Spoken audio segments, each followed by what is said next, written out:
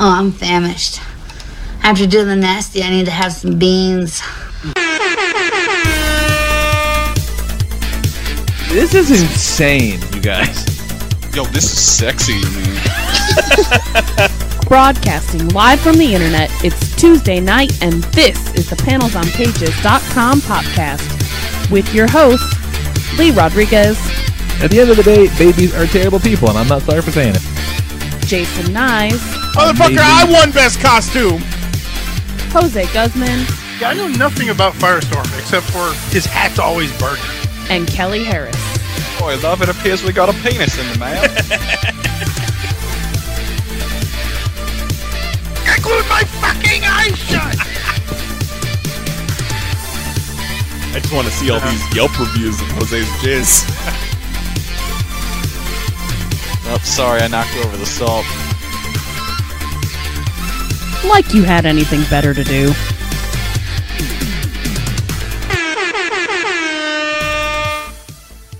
Hey, what's going on, everybody? It's beginning to look a lot like Christmas out there. Today is Tuesday, December 5th, 2017, and this is episode number 400, and I'm going to say 3. Nailed it. Of the PanelsOnPages.com podcast. I'm your host, the Lord Reverend Lee Rodriguez, and joining me tonight, we got Mr. Jason Nyes. Hush, tiny demon. And Kelly Harris. Nobody cares, Juan. It's true, Juan. Oh, Lord. All right. Conspicuous by his absence, there's our good friend Jose Guzman taking care of some personal business. He may or may not join us later on. We'll see what happens. Hopefully he gets to get in there. So yeah. Apologies for missing last week, but shit was happening. Had dealing with some head lice at the house. That was fun. Whoa, how did that shake out? You know what? It wasn't that bad. It could have been a lot worse. We had a lice outbreak in the house about a year, almost a year to the day ago, with Jax, and Zoe had it just fucking riddled with it, and even like Nicole, my wife Nicole, ended up getting it too. Like it was rough. Like it was pretty rough. I have remained utterly unscathed this entire time somehow. Yeah, good thing you had your vasectomy Nice. and they had to shave your balls.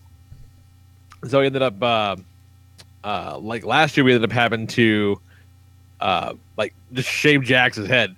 We got so fucking tired of, because he was going to a daycare at the time, and like they were like just breaking balls like unnecessarily. Because like you do all the stuff, you do the fucking, the shampoos and everything. It kills all the stuff.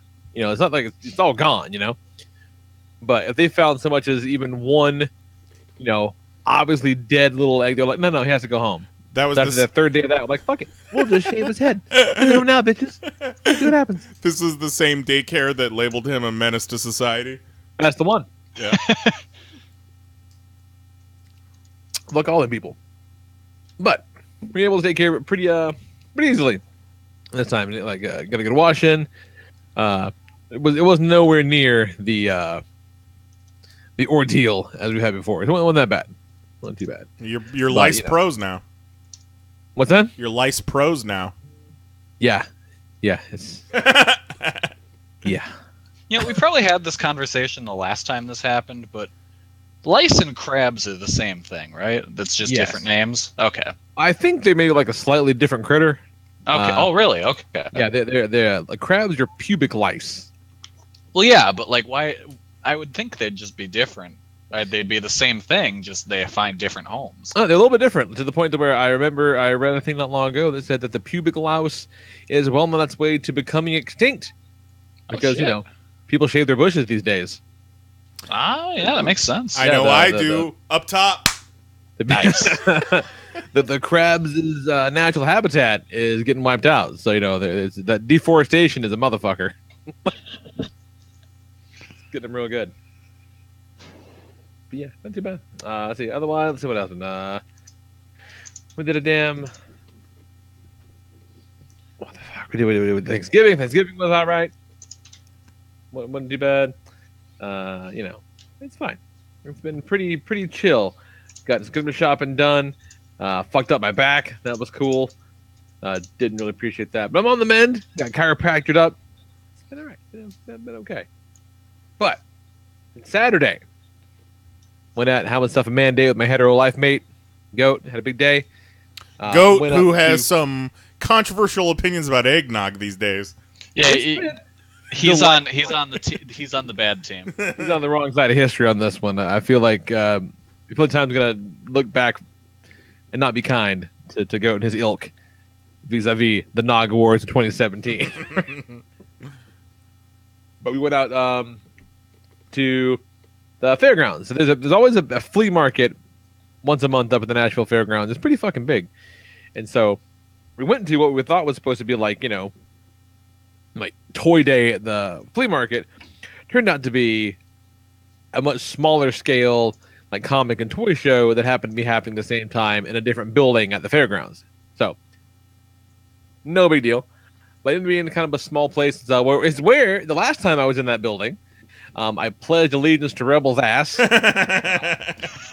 the time before that in that building, I almost got my fucking arm broken in a jiu-jitsu tournament. And so I've got something of a storied history in this building so far.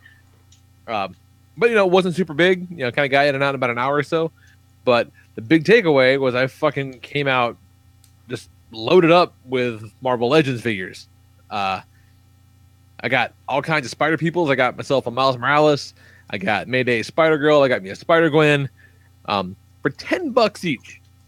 Solid Nice. Solid get. In them boxes, yeah. Oh, in the packages too. In the packages, brand new, $10 in the boxes, and it was kind of fucking nuts. The guy had a big kind of display up of lots of stuff from that Spider-Man wave, from like that Captain America wave around the same time, like the Secret War cap, maybe even some of the Guardians 2 wave were in there, like the Star-Lords. They even had an Angela in there too for like $10, and it was just so fucking refreshing. That guy came to do some business. You know what I'm saying? Like, he came to sell some shit. And, until I go, but man, if I could find that, like, a Spider-Man 2099, perfect with that white suit, I'd have, like, got him the whole family. And, 2 tables down, a guy had a bunch of the same figures and a Spider-Man 29 with a $40 price tag on it. I'm like, no, man, no. I'm not going to buy your $35 Gwen. I got it Gwen for $10 from that guy down there, Fuck. Man, that's kind of nuts. That Gwen figure was hard to find for a while. It still is. I looked on eBay for the fuck of it. It's still like $35. Like, the guy, it's crazy. The guy just like, fuck it. I want to sell a lot of these today, so I'm gonna make them $10. So good for that guy. Ended up going to get. We were at Toys R Us doing some Christmas shopping, and they had. Have you guys seen the Legends figures that are on the old school cards? No, I've heard about them. I haven't seen them though. They look amazing on the card. Like, they look fucking incredible. Like the old school what's that? toy, like the old school Toy Biz cards? Yes. Oh, yes. That's cool. Yeah. Yeah, they're super nice. Like the bubble is in between two. Like, the cards are thick, big, thick. Thicker than Liam Neeson's cock. This big, thick cards. They got the bubbles between 2 layers. I mean, they can clearly be meant as just display pieces on their own. So I promptly opened the Spider-Man. Because all these Spider people I got didn't quite scale with the old like Spider-Man classics, like old. Like, I think my last Spider-Man I bought was like in 2001 or some shit. So yes, I bought my Spider-Man at regular price. I still ended up about $12.50 a piece if you average it all out. And that's not that's the last Spider-Man I'll ever have to buy. But I kind of got lucky the past 6 months or so, because I think when they've kind of relaunched the line, all of us were talking about how, like, we'll never fucking pay $20 on the reg for a Legends figure. Nah, you can't. They look great. The packaging is great. Everything looks great about them, except for that $20 price tag. Yeah, but we even said then that, hey, they start hitting clearances or TJ Maxx's, we'll be all over it. Goddamn right. Like, I've been scoring some good shit for the past 6 months or so. They had like our local Walmart put a whole bunch of the Avengers waves on clearance. Like, I got the Scarlet Witch, the Captain Marvel, and Hawkeye, I think, for like $3 a piece a few months back. So I've gotten several of the new Legends in the past year or so, but just not at full price, not the newest ones or whatever.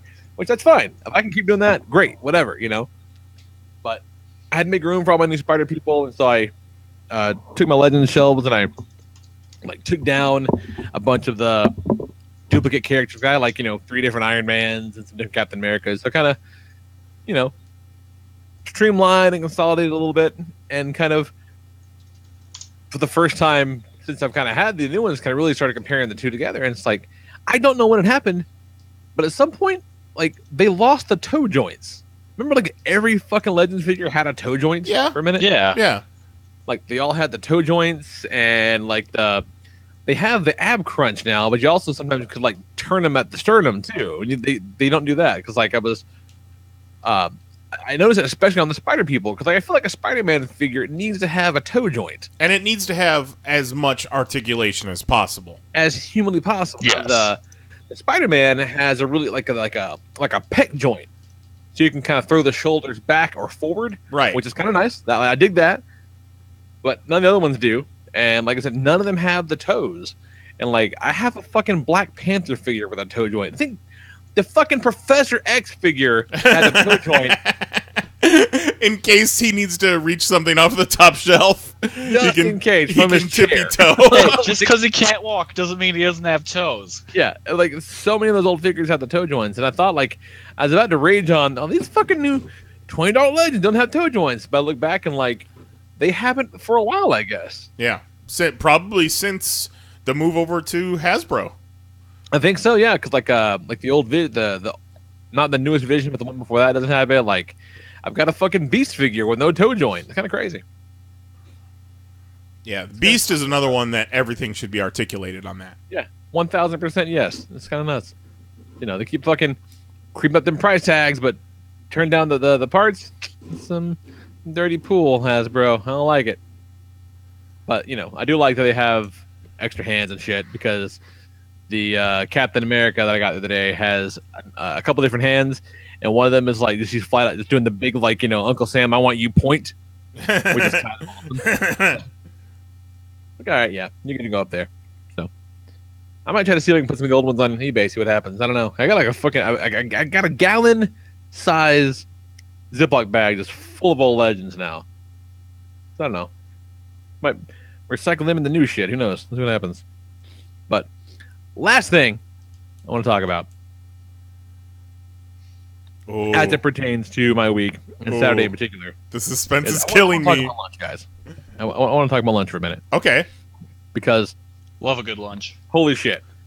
So, Goat and I, out on a, manly venture, said, hey, let's go to a place where the girls don't want to eat. And so we ended up at the Caney Fork in Nashville. And at the Caney Fork, it's a, white trash decorum extraordinaire. It's like right next to the Gaylord Opryland Hotel. Actually, directly next door to Cooter's Place. As in, Cooter from the Dukes of Hazzard has a restaurant. You get Cooter's Place, you get free admission to the Dukes of Hazzard Museum, in case you're wondering. But that's nuts, because I'd willing to pay double for a Dukes of Hazzard museum. You get it. It's gratis. totally included. Like, but we saw it a while back. I'm captivated by the fact that, like, the sign had, like musings of alligator and buffalo and shit like that. Like, but we had like just eaten, so we didn't go back. So now years later, we're fucking closing the circle and went to the Caney Fork. And among all the delicious wildlife on the fucking menu, Goat and I both got the wild game platter. Let me tell you what comes in the wild game platter, everybody. You got yourself some elk patties. And they came out probably around the size of like maybe 3 or 4 inch. Couple little patties of elk meat. Looks kind of like a breakfast sausage patty. Yeah, exactly. Yeah, about like that. Yeah, just seasoned to fucking absolute perfection. The best goddamn frog legs I've ever had in my entire life. Wild game sausage, which I'm guessing probably means like 80% rabbit, which is great. All about that. 10% possum. 10%, maybe some fucking squirrel off in there just for good measure. Like, wild game is a food description that is just vague enough that I'm like, yeah, give me some of that. Like, give me some of that, please. Some of this tasty stew. They have like venison off in the stew, and just a shit ton of Cajun gator tail bites. You guys, it was so fucking good. It was so, and I had fried corn on the cob as a side dish. It was, What? yeah, it was fucking incredible. Like they dropped like Goat and I get into more adventures where people are concerned about our food than anybody that I've ever met before. Yeah, like you know, back the fuck off. it's because it's okay. Except present company excluded. Yeah. It's like, you know, 1 in the afternoon, and we're like, 2 wild game platters, please. And he's like, you want the small and the big one? We're both like, the big ones. And the guy's face changes. He's like, oh, y'all boys ain't playing around. We're like, no, sir. He brings all your meats, please. And it got there, and they put this just cartoonishly giant bowls of food in front of us. And Go and I kind of locked eyes and like, look. And we both kind of said to each other, I'm not the kind of motherfucker that takes pictures of his food. But I'm taking a picture of this. This shit is Sometimes you just got to do it. Sometimes you got to. And this was a photo-worthy meal if ever I saw one. It's fucking incredible. I'm looking at your Instagram photo of your wild game meal good. right now. So take me through this from wild game platter. Take me through this from left to right. On the left, it looks like some. The bit on the left, that's going to be on your wild game sausage, right? Okay, that's hidden underneath all kinds of peppers and onions and bullshit. Yeah, like sauteed peppers and some caramelized onions and shit like that. Okay. And then that's one of the 2 elk patties in the front there. There's 2 more. There's one more behind the bowl of Outfitter stew, and your stew is it's got prime rib and venison, and again more wild game off in there, which again probably possum and rabbit meats, but it was great. And then off to the right is your giant pile of frog legs and gator tail, gator bites. I can now that I'm looking at it full screen, I can see the shape of the frog legs. Yeah. Because I wasn't Really sure good. where the frog legs were in this composition here, but now I see it. Now I see the little Kermit elbow there. Yeah, you can see right in the lower right-hand corner. That's like just taint. That's all frog taint right there. Right in the lower right of the stuff. It's funny that you bring this up. I was watching SmackDown tonight, and they've got a female wrestler that they just brought over from NXT named Sarah Logan, and she's got 2 other chicks with her. And she was talking shit to one of the other female wrestlers, and she was like, "I bet you ain't even eaten wild game before." Because her whole bit is she's a hick from Kentucky. She's like an outdoors woman. They're still doing that kind of gimmick? Yeah. All right. Kelly knows what I'm talking about. I know what's up. Actually, I don't watch SmackDown. I don't know much. I know this person exists. That's about it. Yeah, she was in the Mae Young Classic. I gotta wait for her to pop up on a pay-per-view, and then I'll see her. Sure, because you have to watch those pay-per-views by contract. I don't have to. It's gotten to the point where I'm starting to feel broken. Like, I don't think I can do it. Yes. Oh God, I should do a whole review like that. Woken Kelly Harris. Now that would be something. It would be wonderful.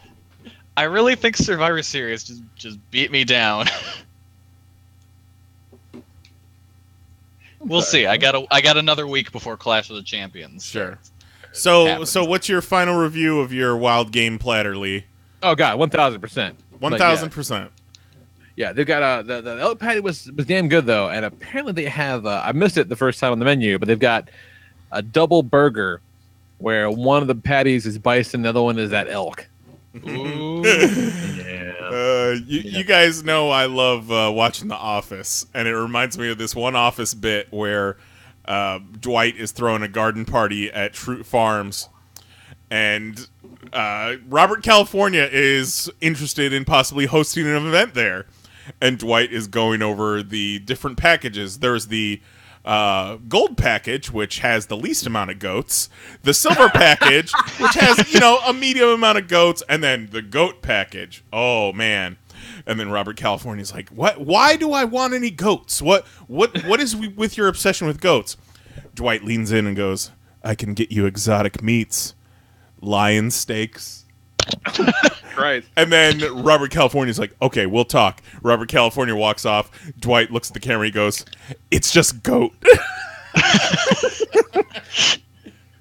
Oh, that's funny. Hippo steaks. It was hippo steaks. You know, people hated on Robert California. I liked Robert California. He is I did too. He is a fever dream season of The Office, and it's definitely, it fits in with the whole pantheon, I feel. Yeah, for sure.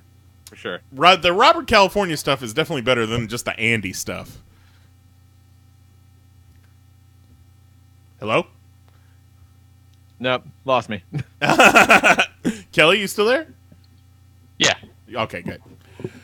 I just don't remember the Andy stuff well enough to comment on. Well, it's just when Andy was manager and he didn't I don't have... think, you know what? I don't think we ever actually finished watching those seasons. Now that you mention it. It was the second to last season was Andy was manager with Robert California as CEO, and then the final season was Andy was the manager.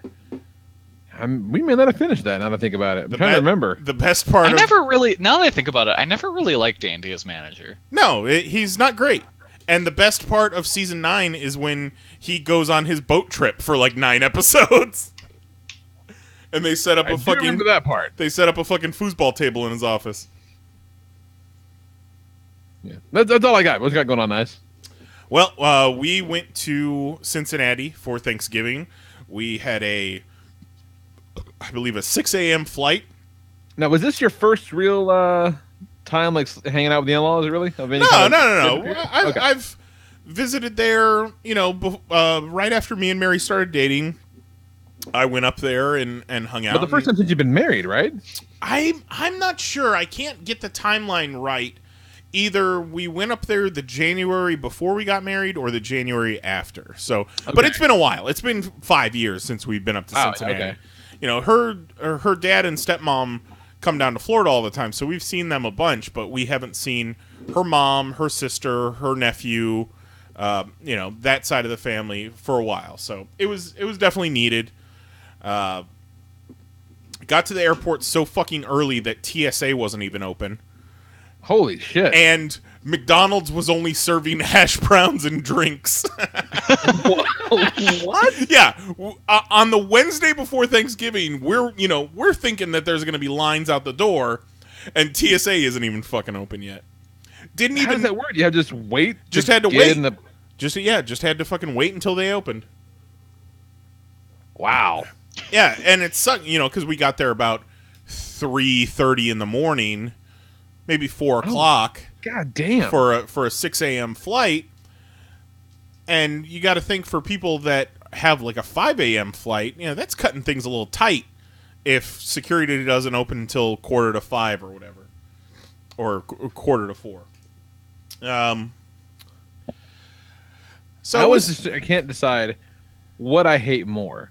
Like, doing that bullshit where you get to the airport, like, ungodly early, and, there's a mob of people, so you end up having to wait in line, all that bullshit. Or when you get there ungodly early and just breeze through. Skate through. Like, I could have fucking stayed home or slept later for this shit. Yeah, I'd much rather just get there early and skate through than risk it.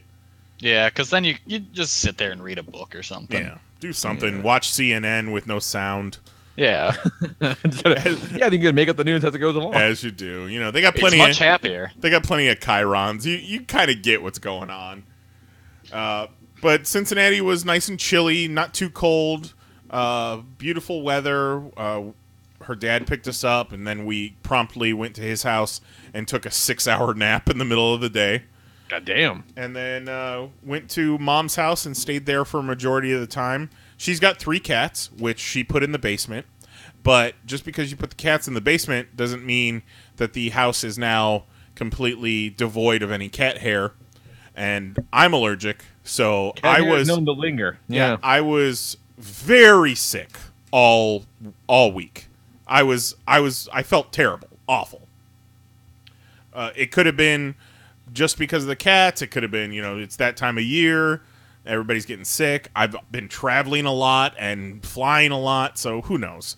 shit probably just caught up with me, but I felt awful. So I spent a lot of the Thanksgiving trip either passed out on the couch or passed out in her mom's bed.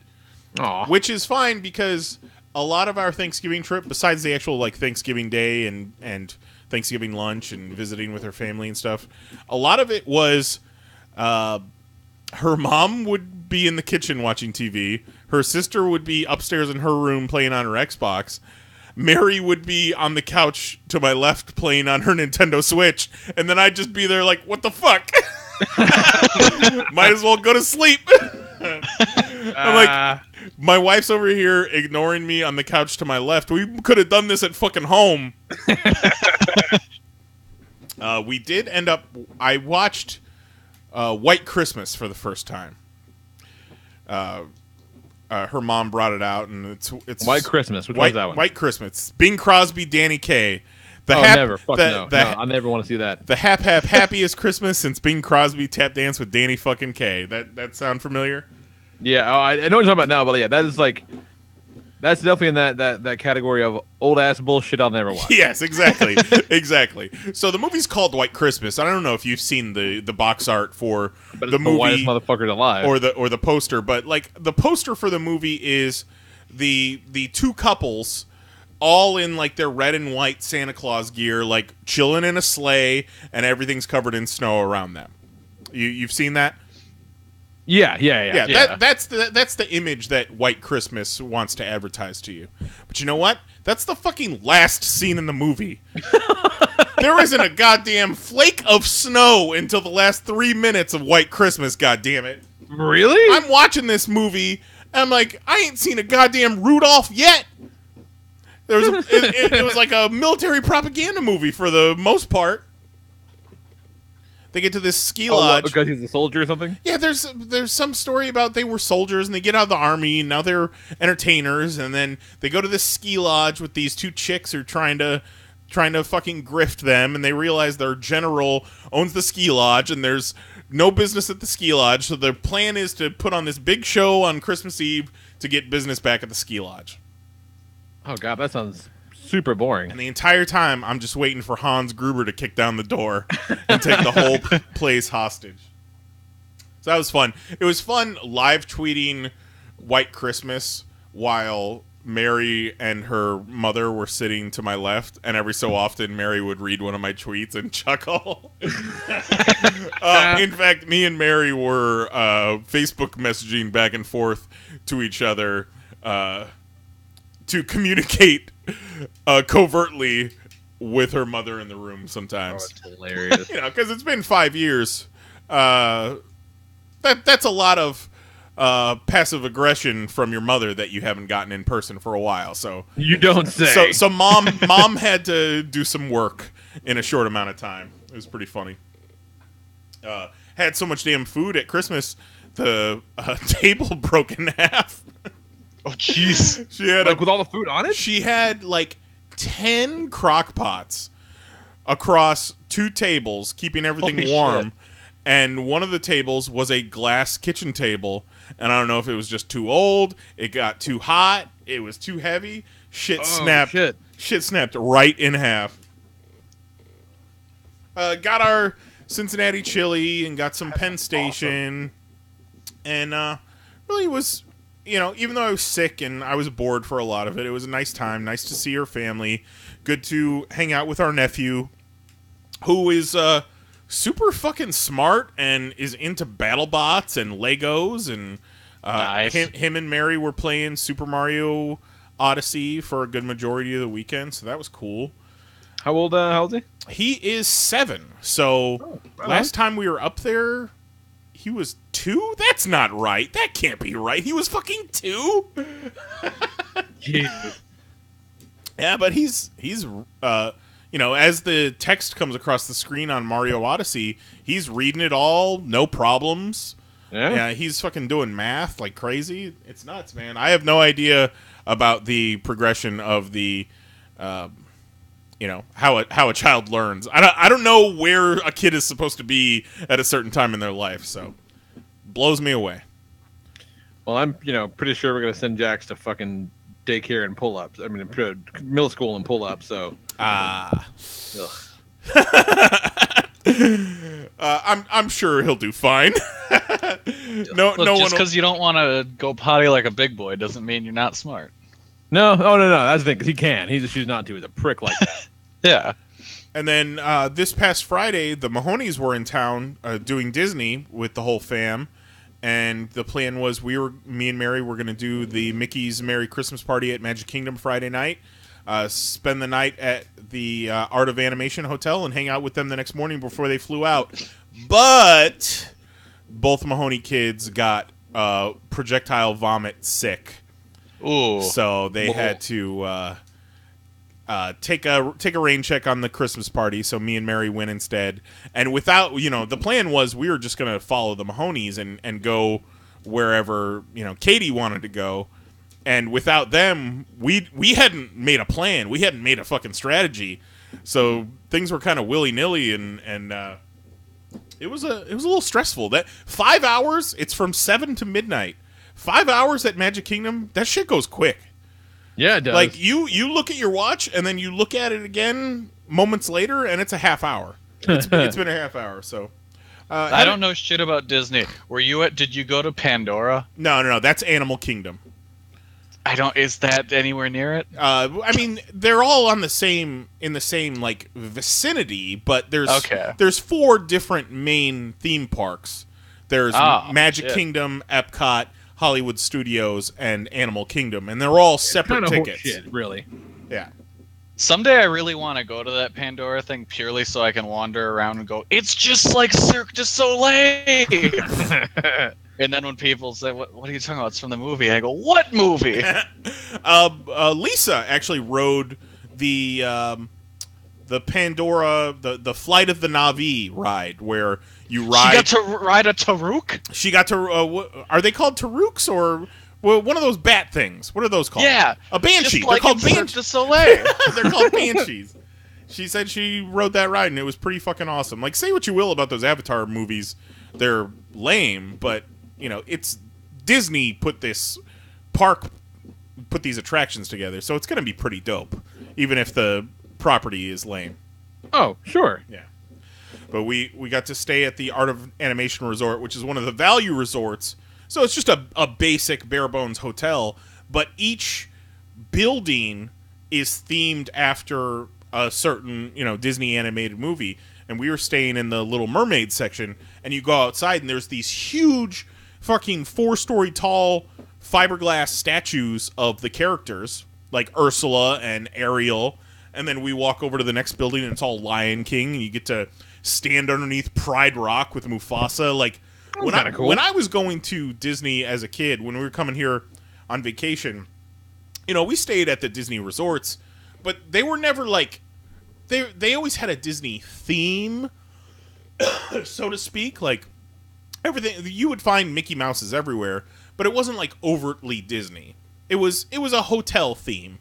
But this shit is like, you walk out the door and Disney punches you in the fucking gut. And it's also animation themed, so like the lobby has a bunch of giant blown up versions of like concept art from the movies of the characters and shit. Awesome. Like, I'm looking at this like I would have lost my fucking mind when I was a kid if we were staying here, because it's so up my alley. It was very cool. And then the last thing I want to touch on is I watched 2 different documentaries this week.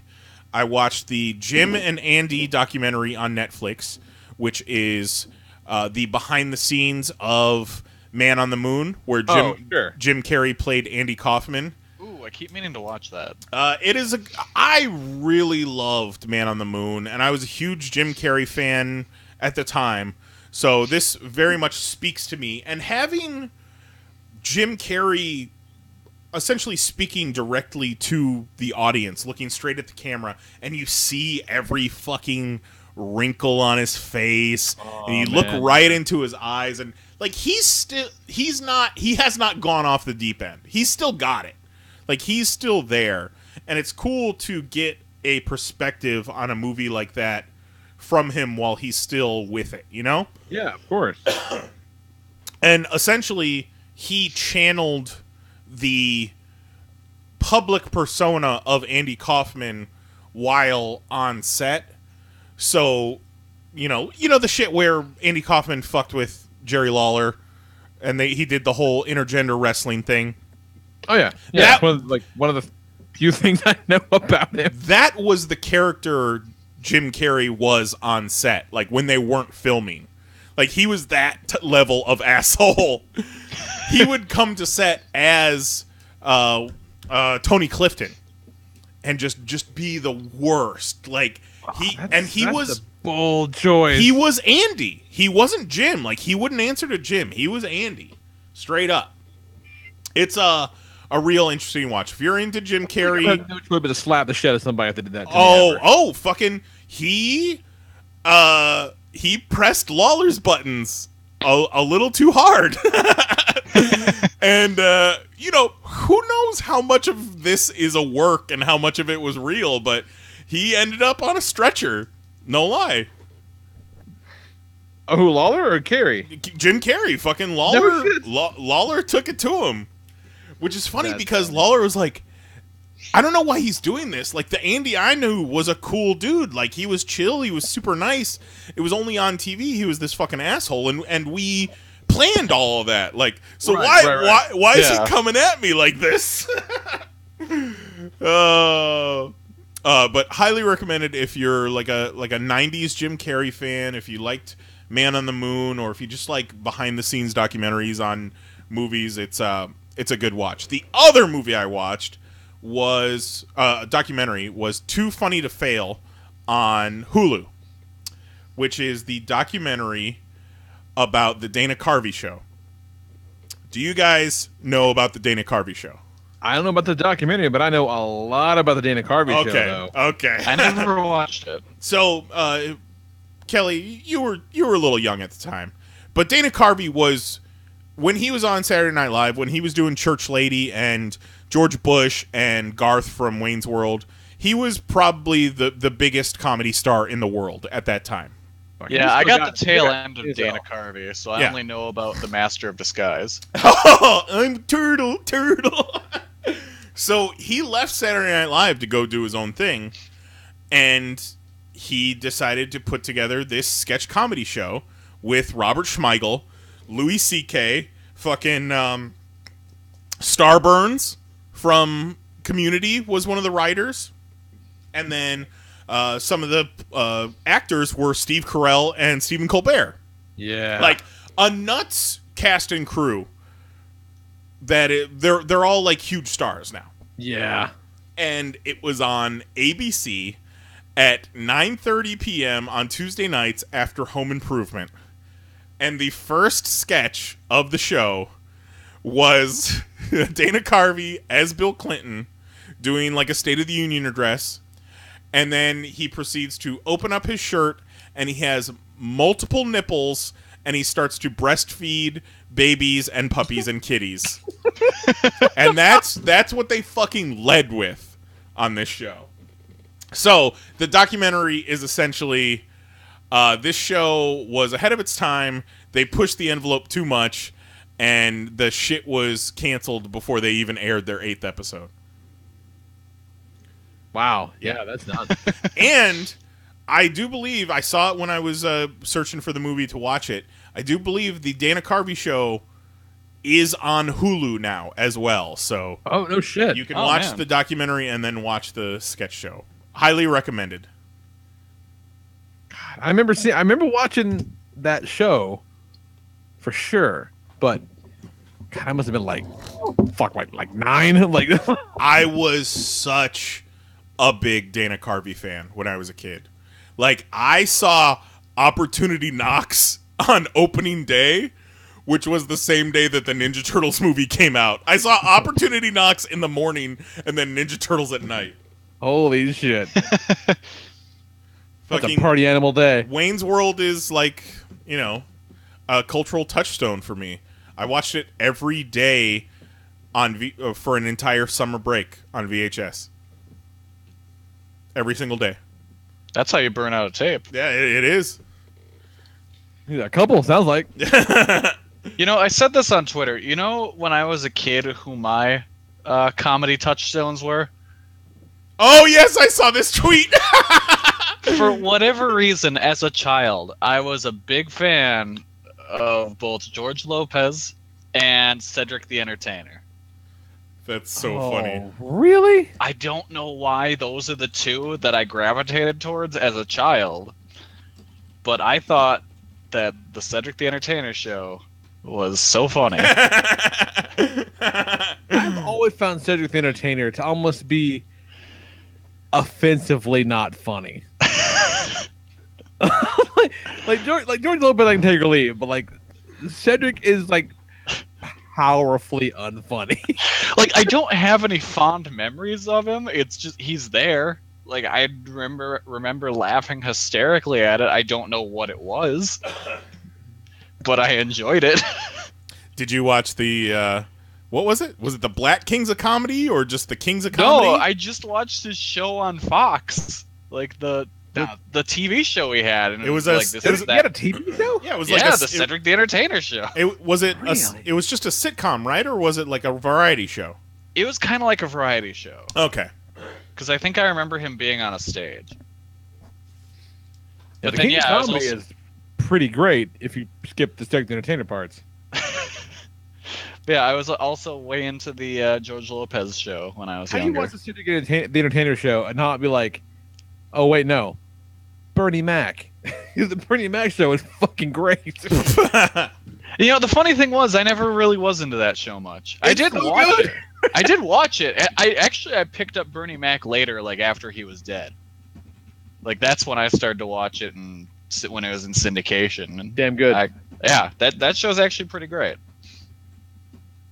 So fucking strange. Aside from your questionable taste in comedians, Kelly, what's going on? Nothing much. Thanksgiving really isn't much of a thing by me because it's just me and my parents, so it's pretty much any other day. Nice. Wait, what, you don't have like a big extended family? No, they're either dead or excommunicated. Oh, so lucky. That's the way to do it. That is the way to do it. Yeah, Actually, you know what? We're kind of there too, really. Yeah, samesies. yeah, it's pretty great. But then Mary had to go and we had friends. We had friends over.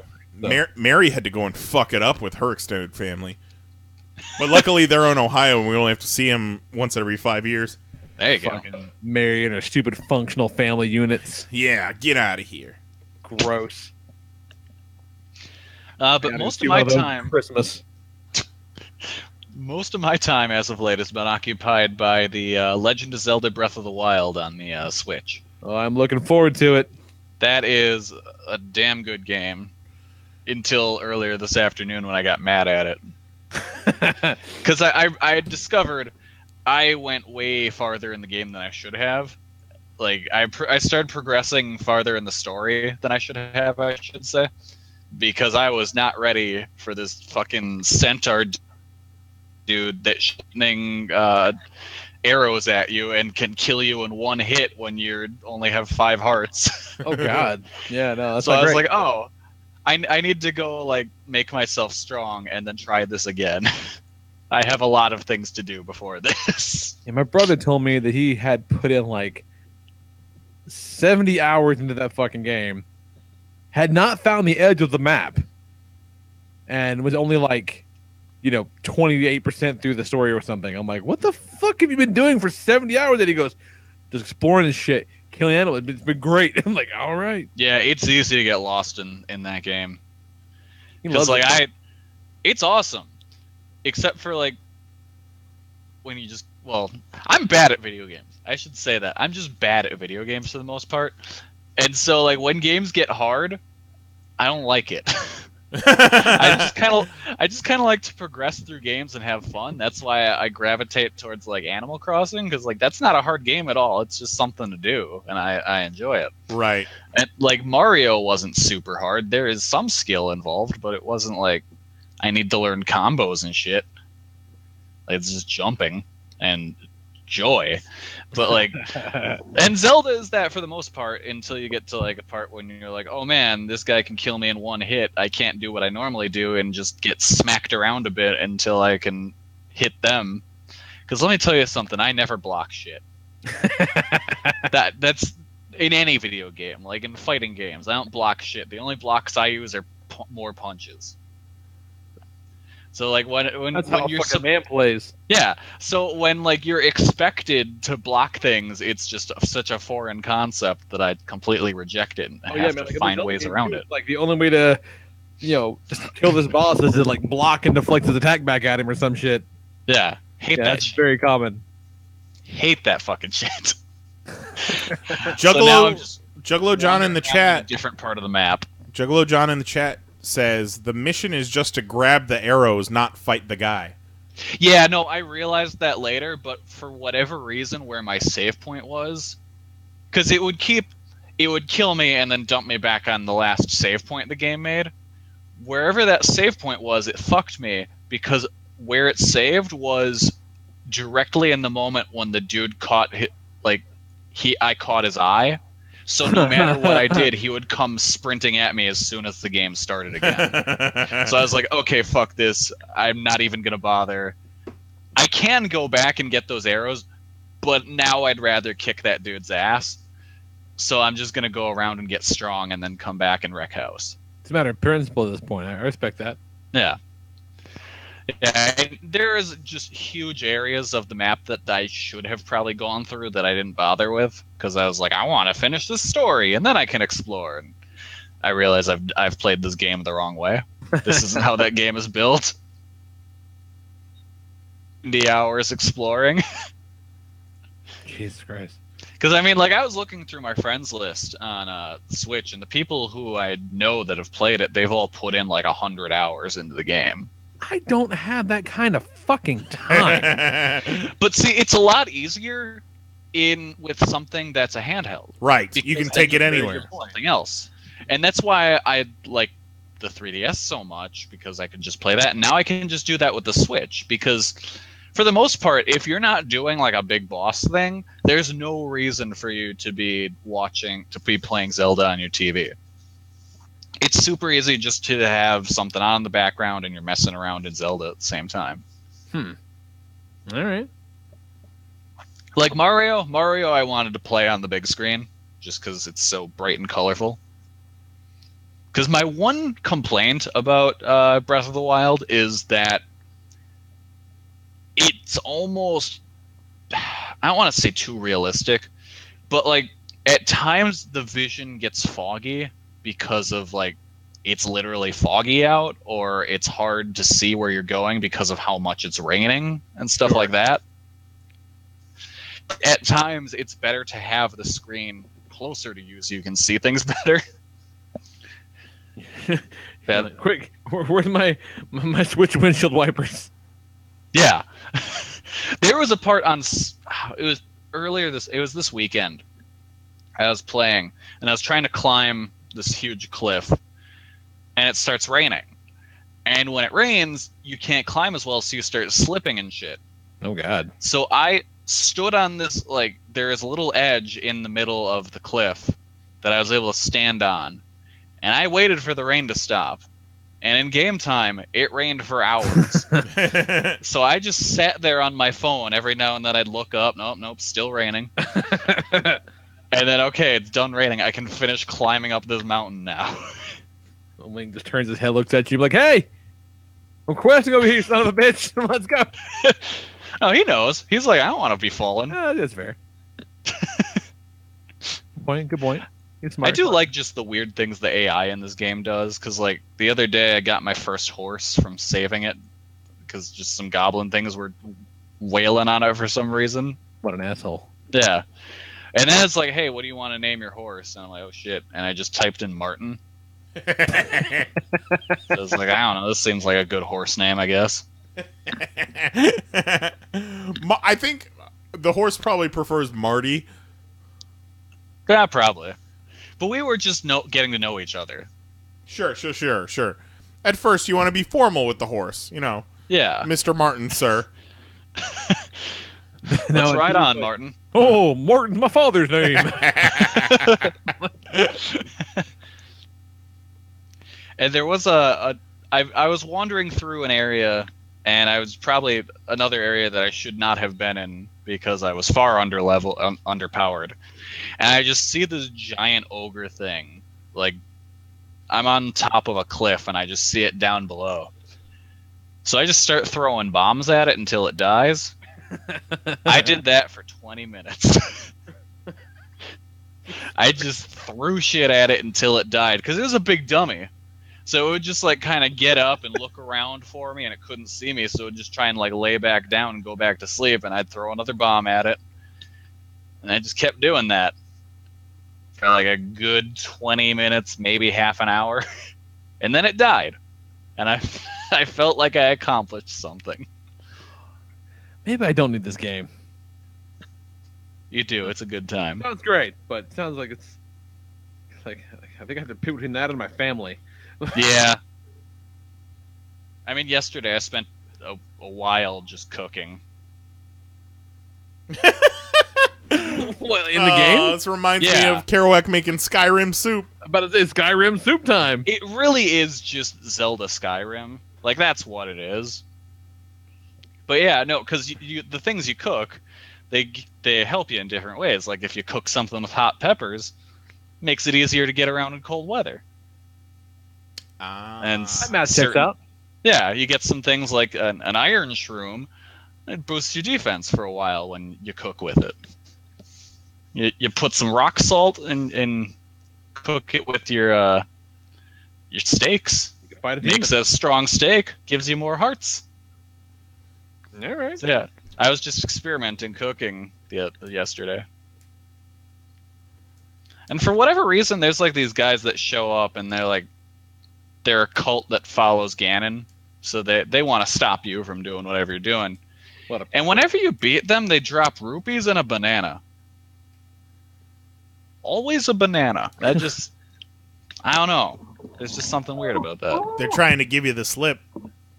Oh, there it is. And then one more thing I wanted to talk about. I signed up for Powerbomb.tv the other day, and that is a newer wrestling streaming site, kind of the more niche American indies and some European companies. And so I was watching two shows from this company called Black Label Pro, and I could not get over the fact that one of the two commentators sounds exactly like Andy Samberg. Like, spot on. Like, every now and then I'd forget what I was watching and just start thinking, like, why is Andy Samberg doing comment? Oh, wait, no, this is that guy. Like, this Brooklyn Nine-Nine special episode? That's what it felt like. It felt like he was, like, it was a special episode of Brooklyn Nine-Nine where he's, like, undercover. It was the weirdest thing. And then the main event to the second show was The Faces of Fear, Barbarian and Meng versus Nick Gage and Jimmy Lloyd. See, you said the name of Black Label something. Or that sounds like a place Nick Gage would wrestle. Yep. And man, that match was one of the crazier matches I've seen this year in terms of dudes just fighting through the entire crowd and wiping out what looked like every chair in the audience. Jesus. Like, them just tossing each other through the merch area. And but these are the same, like, just fucking old-ass men? Yeah. Oh. Yeah. Fucking tough as ever, too. That makes me sad. It's like... And Nick Gage, like, Meng was like, fucking hit me in the head with that chair again. Like, just still scary as ever. Ming's doing all right. The Rock bought him a truck at one point. He doesn't have to wrestle for a living. They don't normally wrestle. Yeah. Like, they just kind of pop up every now and then for special things. When somebody's got that money. Yeah, this company really wanted to bring them in. Jimmy Lloyd is so funny because, like, in some of those promo pictures, he tries to look all scary and mean, but he's just he's just like a fat comic book fan with long hair, and who loves he shirts. Used to be a referee for CZW. Who loves shirts with jizz all over chicks' eyes. Oh, like, Jimmy Lloyd was a former child actor. He looks like it. He looks like fucking fucking Robbie Wrist. And then he come down. Wasn't it interest music like the No Mercy theme too? Yeah, yes, Yeah. Dick Diggity Dog. yeah. Dick He Diggity either, Dog. he either makes his entrance to that or a Sum 41 song. Oh my. But yeah, and Lee, I'm not gonna lie. Every now and then when I watch Nick Gage, I think to myself, I'm like, man, Lee's kid's gonna fight that guy someday. I guess, yeah. Nick Gage will be filling the faces of fear role. Yeah. And your son's going to be the new MDK gang affiliated member. He may be MDK affiliated right now. I'm not sure.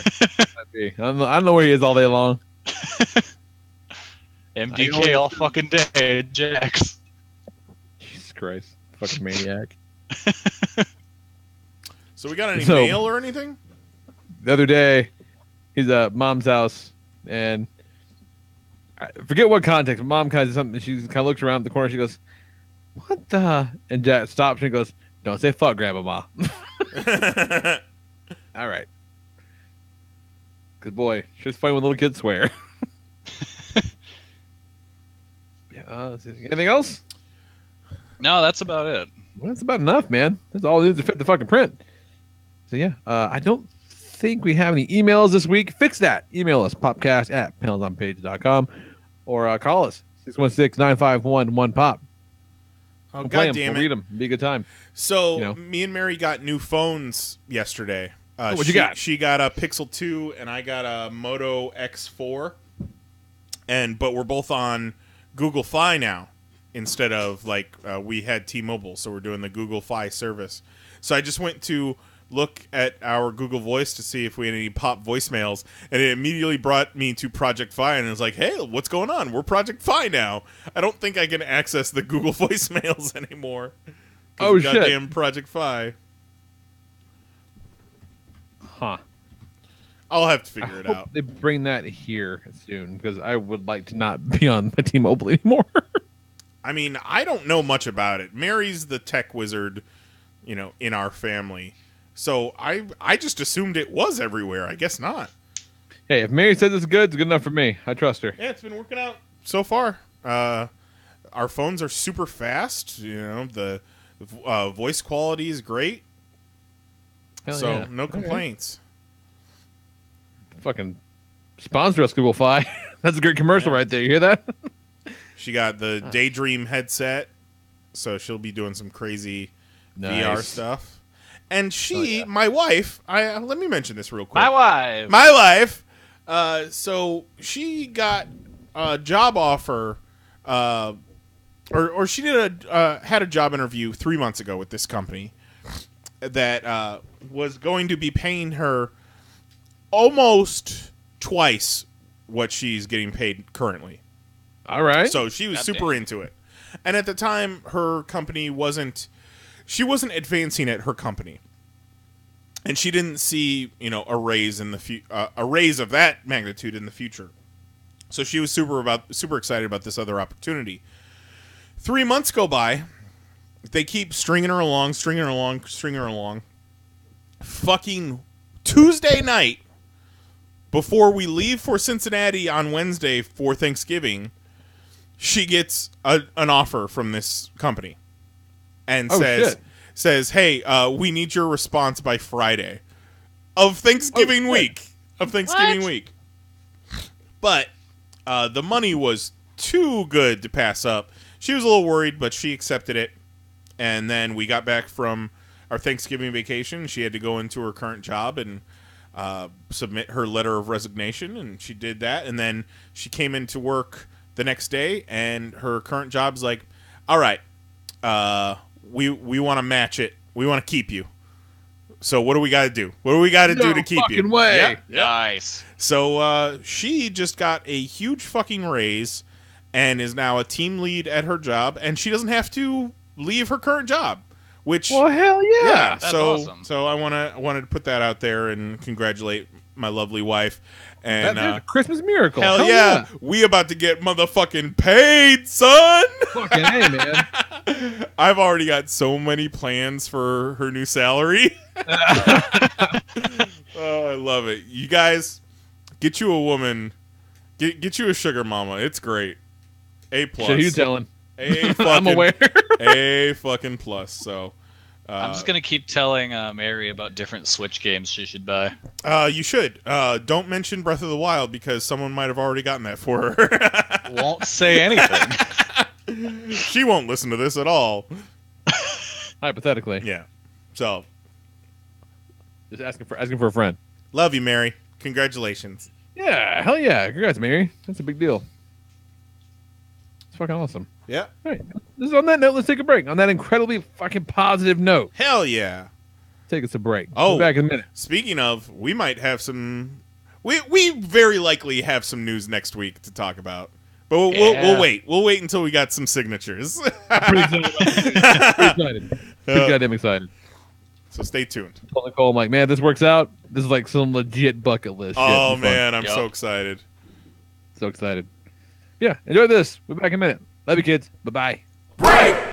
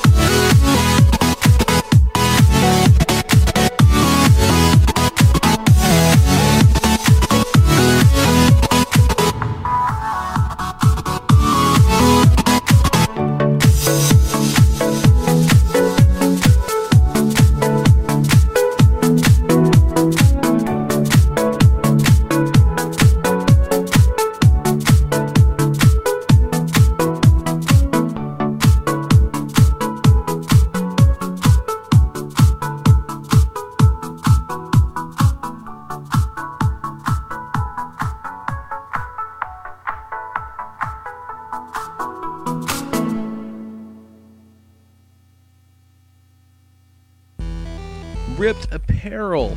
is your one-stop shop for limited edition t-shirts featuring all the crap that you already like anyway. Every day you're going to see 3 new limited edition designs available only for 24 hours.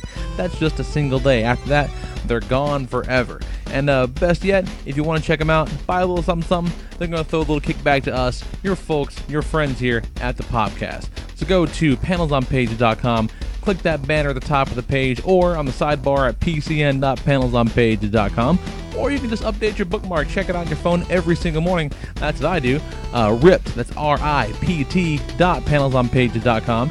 T-shirts start at just $10 and they'll kick us a little something every time. Help us keep the lights on, help us keep the podcast going, help us keep the site up, and get you a pretty cool t-shirt, man. Cool swag, cool shirts, good people, good deals from your favorite podcast. So check it out. Ript.panelsonpages.com. 24-hour limited edition t-shirts that are pretty damn awesome. Check it out. And now back to your regularly scheduled podcast.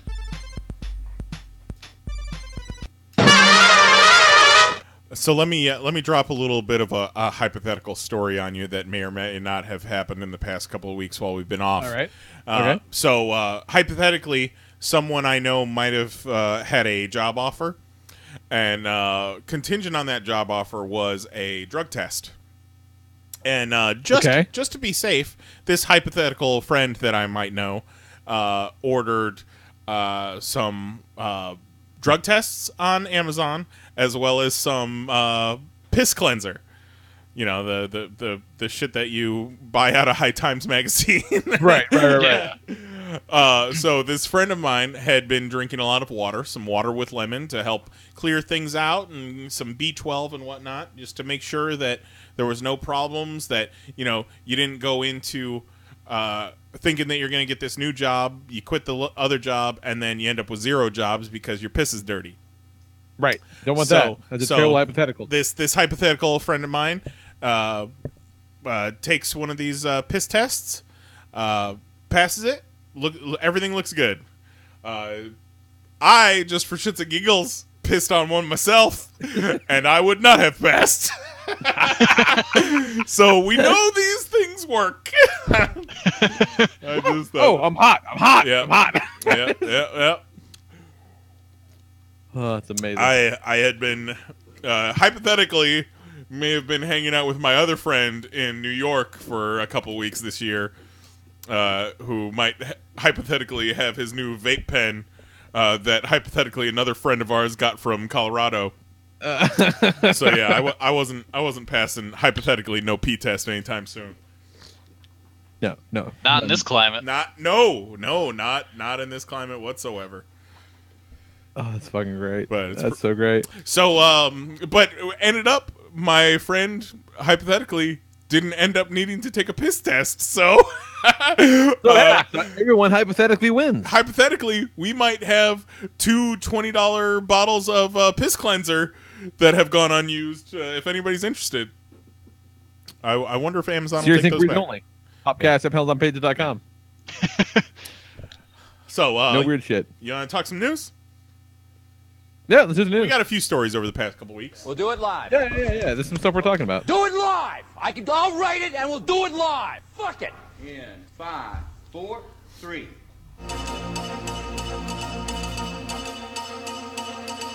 This is the Pop Top 5-pack of news for December 5th, 2017.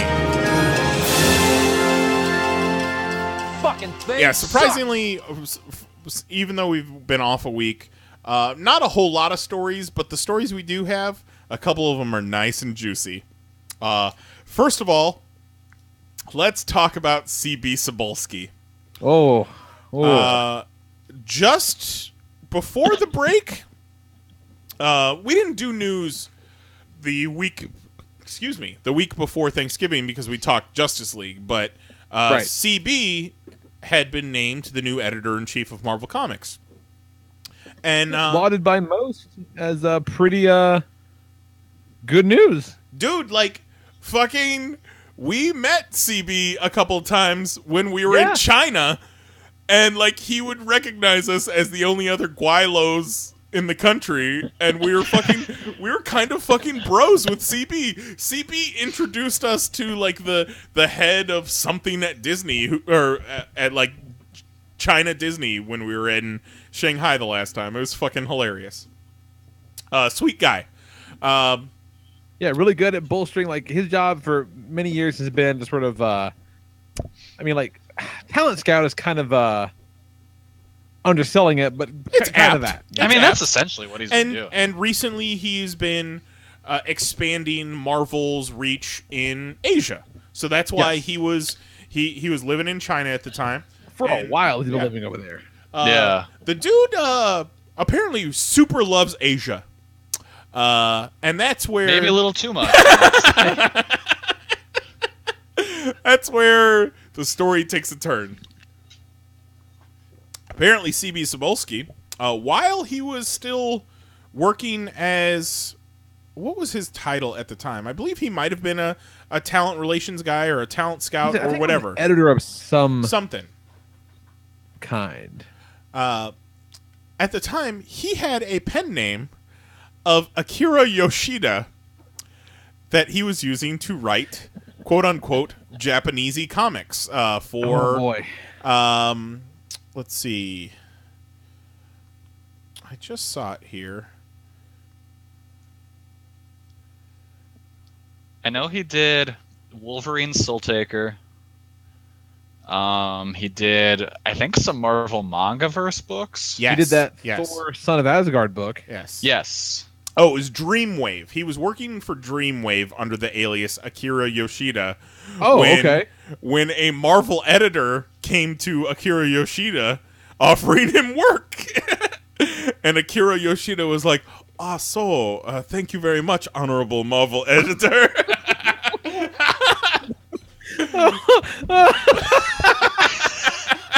Oh, my God. That's so spot on. So, while CB was working for Marvel as whatever his fucking shit was, he was also writing for Marvel as Akira Yoshida. Which... Now, here's the thing.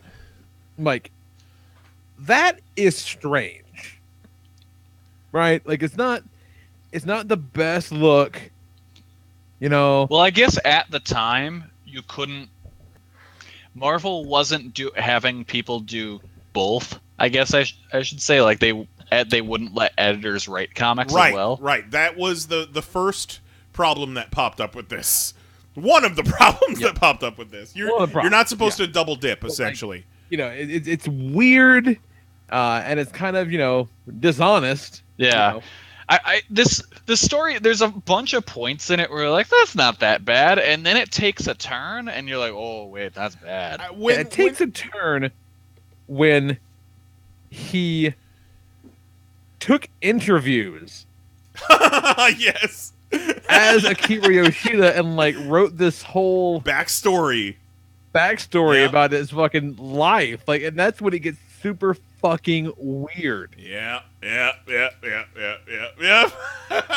Super fucking weird. And the funny... My favorite part is not that... only does that, but has a guy come in. Well, okay.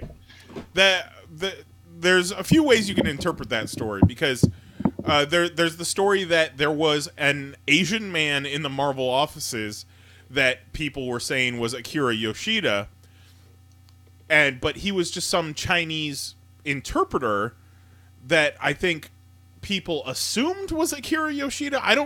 In these stories that I've read, I don't feel like CB ever said, yes, this is Akira. But here's my friend Akira. But in interviews as CB has said, oh yeah, I've met Akira.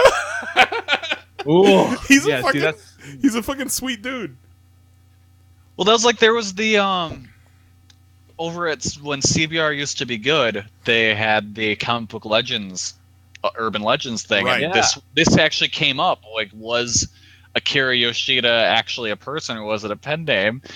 And how they said, yeah, he was a real person, was they talked to Mike Martz, who worked at Marvel at the time, and he's like, yeah, I met him. He's a great dude. We had lunch together. Oh my my god. It's so fucked up. Like, it's not fucked up. It's fucking weird and kind of hilarious. But it's not... He didn't sexually harass anyone as Akira Yoshida, so there's that. But it is a little bit racist because, part of the thing was the books that he was writing for Marvel, he was writing a lot of, like, Japanese stories, like, about ninjas. Because they hired him because they were looking for an authentic Japanese voice that could write for an American audience. Yes. But then you got this tubby white dude, and anything that he writes as a Japanese guy just automatically seems racist. Yeah. I'm normally not one to blow the whistle of cultural appropriation. I think that is a bullshit term. But boy, did he appropriate the fuck out of some culture. Oh my gosh. And then, not to mention, likely taking the job of an actual Japanese person. Japanese person. Yeah. And that's super fucking weird. You know, with his career as, like, talent scout, possibly shutting down other Japanese talent in favor of Akira Yoshida. Right. Well, I don't think he was a talent scout at the time. But some other editor would be like, oh man, like, Akira's turning some good work. It's really interesting, and he's come out, like, over the years he's denied it, but right now, when the story broke again, he came out and admitted it completely, and apparently got his ass chewed out by Marvel. And so far, oh really? I didn't think about any kind of real backlash. So far, the story has seemed to kind of died a little bit in the past. Because I guess Marvel knew when they promoted him. He had told them prior. Okay, so it's like they weren't going to unpromote him because of this. Yes. So he admitted it publicly after his promotion, but he admitted it to Marvel prior, and that's when they chewed him out. Sure. But they still promoted him. Yeah. And as it seems right now, it's not like it's not criminal. No, you know, it's just weird. It's not. It's certainly not a good look for your brand new editor-in-chief. Yeah, it's not a great way to start your tenure. That's for damn sure. But it looks like as of right now, I found out about it on Twitter from Sean Baby. I don't know if you guys are familiar with Sean Baby. He does he writes for Crack. He's got a good blog. Like, he's fucking really funny. And I first heard about it because his tweet said, so a white Marvel writer was a fake Japanese writer named Akira Yoshida. That's the name of the most popular anime in the world with the last name of the Japanese X-Man. It's like naming yourself Cheeseburger Schwarzenegger. I love that tweet so much. While on the subject, please call me Cheeseburger Schwarzenegger. Yeah, I want to eat a Cheeseburger Schwarzenegger. Yes, I do. Yes, you do. It seemed for a while, like last week, that more and more stories kept coming out about Akira Yoshida and CB, and it seemed like the whole story wasn't going to die and that Marvel might have to do something. But as of today, as of the past few days, it seems to have died down. So I see CB sticking around for the time being. But it was kind of... like, what are they going to... like? Is that... I don't know. That seems like kind of a... You gotta... Is that worth a man losing his job over? I don't know, it's you know, it's not scrupulous. It's weird. You got to consider what happened this week. You also have to consider the climate, even though it's not sexual harassment or anything. It's certainly not a good look, and he was taking the jobs of other possible Asian people at the time. Yeah, it's not great. It's not good. It's not good. So he better keep his fucking nose clean for the time being. Yeah, no, if he has even a single pair of those vending machine panties, you better put them shits way away. Oh my god. Bad news. There was one, I think it was today or maybe yesterday, there was a story about CB that came out, and it was him in one of his, classic CB camp shirts.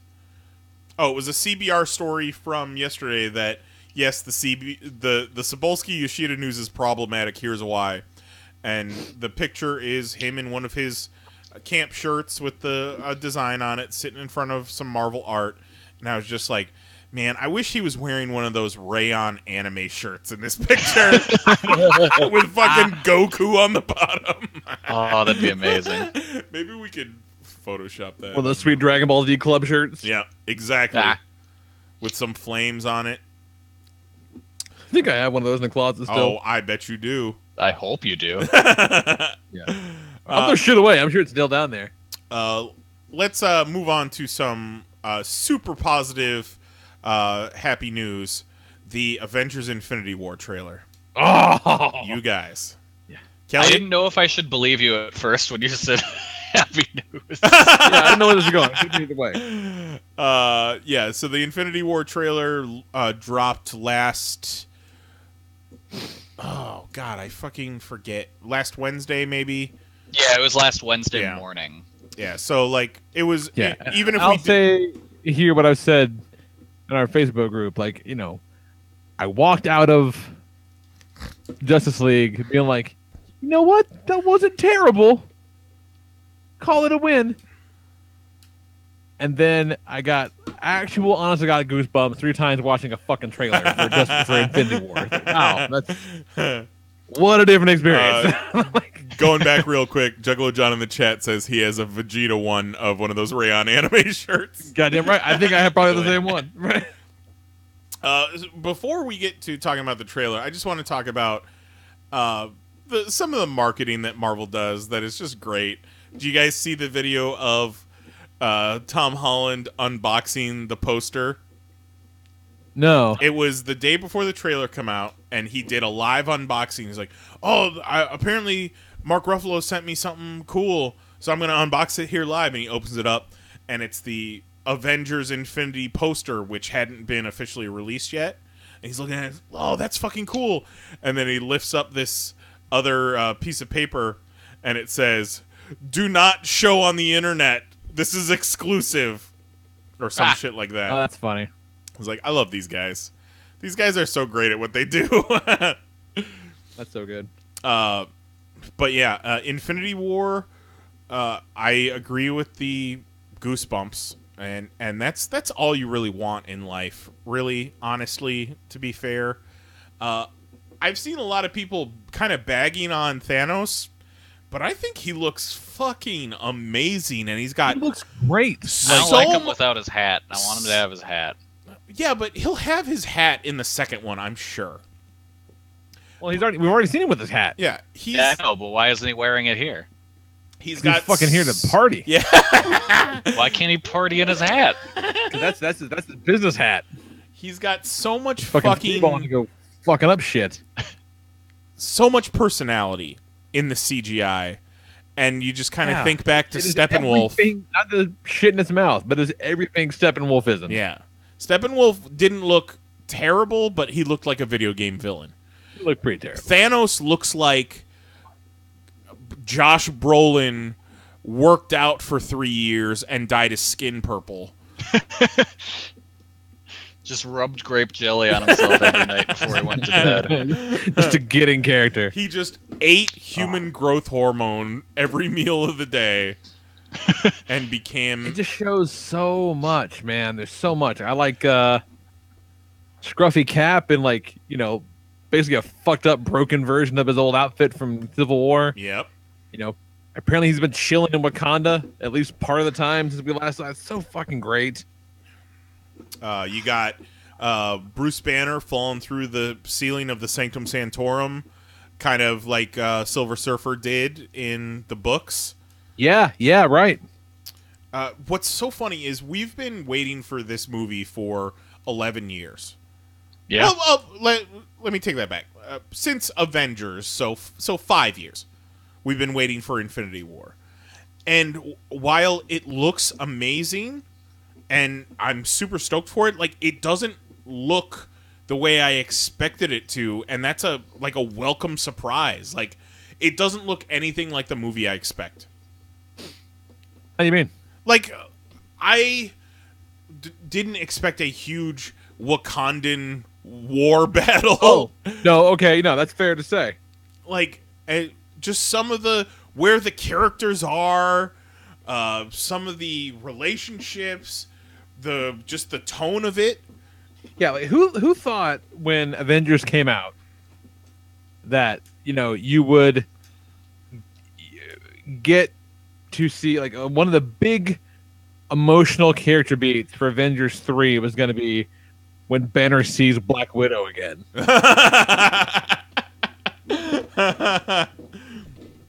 But they've earned it. They've earned that. They've earned me giving a shit about that.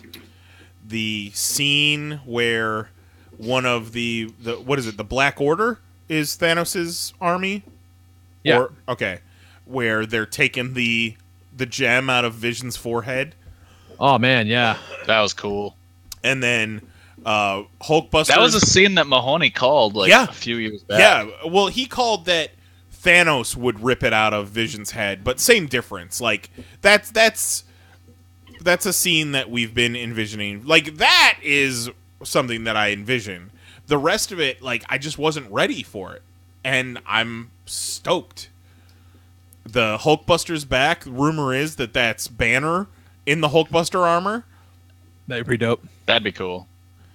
Maybe. Hey, guys, let's watch the Infinity War trailer. Let's watch. Let's watch it. Okay. I've got the link right here. I was hoping you would say that. Let me link you in the Popcast chat right now. I will also link the chat. And we will go on your mark, boss. Thank God I need to get it. Okay, no worries. Just say when you're ready. It looks like they're having a Trump impeachment vote on What? tomorrow. Oh, I'm sure it's gonna go great. I doubt it. I'm sure it'll be exactly what needs to have happen. I'm sure. You got it, Kelly? It's loading. All right. I do Okay, love all we're good to the go. garbage clickbait articles about how, like, everyone's talking about how, Feige says Avengers 4 is going to be the end. It's like, yeah, we know that. Yeah. Yeah, you mean they may want to make some big status quo changes, let some people do some other shit after 22 movies? Yeah. The Avengers team might not be the same after Avengers Infinity War. Also, It's like, I'd hope not. Yeah, right. Marvel Studios plans 20 more movies after this. I'm like, oh yeah, you think so? You don't say. Yeah. They could crank out 20 movies in a decade. Yeah. All right. All right, ready? Yeah, I'm good to go. All right. 3, 2, 1, go. Yeah. There was an idea I like this voiceover. to bring together. That, like, I hope it's not actually in the movie, just for the trailer. 'Cause that's really great. to see if we could become something more. Well, yeah, it's the speech from the first Avengers. When they needed Yeah, us, but like not with like Thor didn't say it though. we Right. could fight the battles. It's dope though. Yeah. That they never Banner with the Hulkbuster arm. Blonde Black Widow bothers me. I think it's her eyebrows. She looks like she doesn't have eyebrows because they dyed her eyebrows blonde. Yeah, it's just like, that's not that same character. Blonde Black Widow is a different person. Yeah, and she's an asshole. Yeah. But she's also a spy, so. Well, there's that. We'll know what it's like to lose. Oh, he Is sounds Tony great. wearing a Captain America hoodie in that shot? No, it's like a fucking Iron Man suit hoodie. Spider Oh, sense. that's cool. Yeah, Spider Sense. Pretty great. Dread it. Well, that is an Iron Man hoodie. There it is. run Okay. from it. Destiny's still Oh, alive. Loki, you done fucked up. Loki gonna die, you guys. Yep. Oh, he looks so good. You look. God, he really does look fucking straighter. Like that's the Spider-Man costume that Tony wanted to give him at the end of Homecoming. That's cool. Get this man a shield. Get this man a shield. Oh, there's the gooses again, you guys. I got the gooses again. Like, I'm surprised I give so much of a shit about seeing Doctor Strange again. Like, it's such a good time with him in Thor. But this Oh, does put a Oh, smile he just on my face. bitch slaps Iron Man so hard right there. Oh, God. He just crumples like the ultimate UFC KO.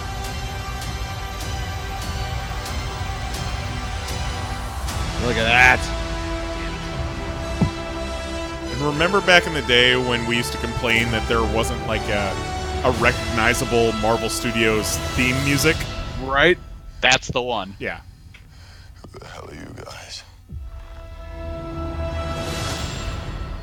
Oh, Oop, man. There's the goosebumps. There they are. So excited. May 4th, 2018. Hashtag Orlando 2018.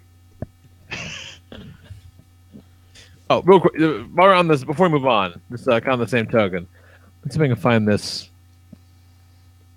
Okay, all right. So, I generally don't click on. I don't do clickbait because I'm not a fucking idiot, right? Yeah. I saw this article that came up in my Google feed yesterday, maybe it was today, and it says, the headline was a Screen Rant article.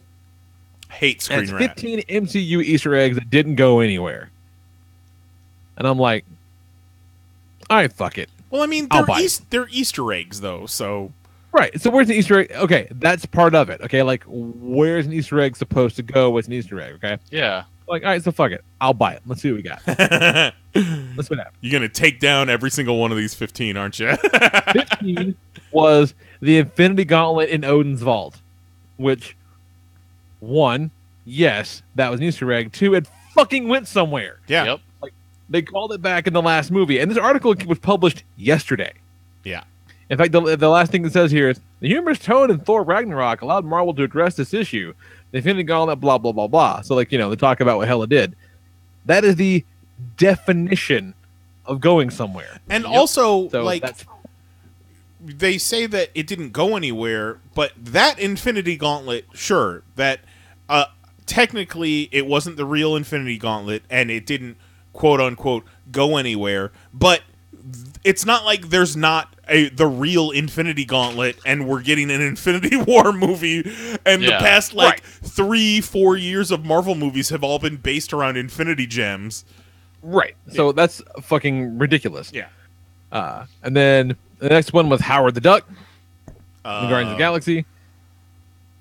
And you know what? He was in Guardians Part 2 for a minute. He was a cameo, yeah. So What, did they want like a full-on movie? apparently, this one was one of my favorites. Number 13 was the Prowler / Miles Morales connection in Spider-Man Homecoming. This movie came out 4 months ago. Like, What do they want? like that just happened. That just happened. This one I actually did not know about.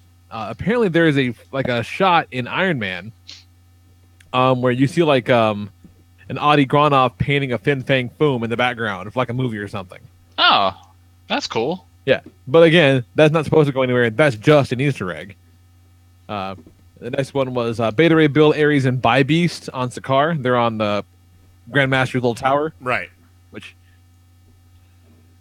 okay, like, again, like what's supposed to happen there? That's just an Easter egg. And I think they were supposed to be in the movie, but they cut them, just for time to be able to use them later. Yeah, I get it.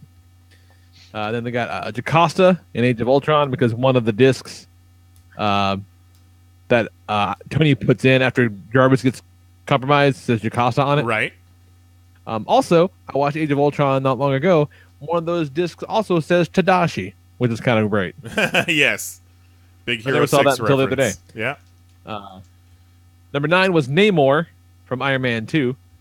Because if you remember the bit where Stark's in front of the little screen that's got the map and it shows like Wakanda's on it, there's a dot in the middle of the ocean that could very well have been Atlantis. Right. I'll almost give him that one. Right. Number 8, the original Human Torch in Captain America, which... Oh, yeah. That's one of those where it's like, what the fuck are you supposed to do with that? That's just an Easter egg. And then talk about Extremis and Man-Thing, about how a lot of the plot of Iron Man 3 had to do with Extremis. They mentioned Man-Thing and Agents of S.H.I.E.L.D., and how like Ellen Brandt is in one of the test subjects in Extremis, but like, I guess since they didn't actually put Man-Thing in, which, okay, maybe I'll give them that one. Whatever. And then Project Pegasus, which they blew it up at the beginning of the Avengers. Not really much you can do about that. Number 5 is Advanced Idea Mechanics, AIM. Like, no, fuckhead. they're basically the villain of Iron Man 3. Yeah. And then they do the leader, which again I'll give you that one. That didn't go anywhere when. Well, that's Jerry not was even all an leading out Easter. at the end That's of, not even an Incredible Hulk. Easter egg. That's they never got to follow that thread. You know. Yeah, that's just like a dropped movie franchise at that point. Again, not really an Easter egg, but whatever. And then number 3, damage control, which see the aforementioned Spider-Man Homecoming, you stupid bricks. Yeah, and again, not an Easter egg. Like they moved the plot forward. Yeah, it was a big part of it. I guess, but here's the thing too: the frame of this damage control part isn't even about it being an Easter egg. It says in 2015, Disney-owned network ABC ordered a pilot for damage control comedy series that'd be centered around the construction company. Blah blah blah blah. So it talks about how they were going to do that show, and then they didn't. That's not an Easter egg. That's not what that is at all. In fact, damage control became a driving factor in the plot of Spider-Man Homecoming. So you're fucking dumb. And then number 2 was Dr. Nicodemus West. He was the villain in Doctor Strange: The Oath, if you'll recall that. What the hell's that? Oh, you never read Doctor Strange: The Oath? It was Brian Vaughn and Marcus Martin that. Strange. Okay, I thought that was like a movie thing. No. But he was. They mention Dr. Nicodemus West into the Doctor Strange movie. He's like the doctor that operates on Steven's hands.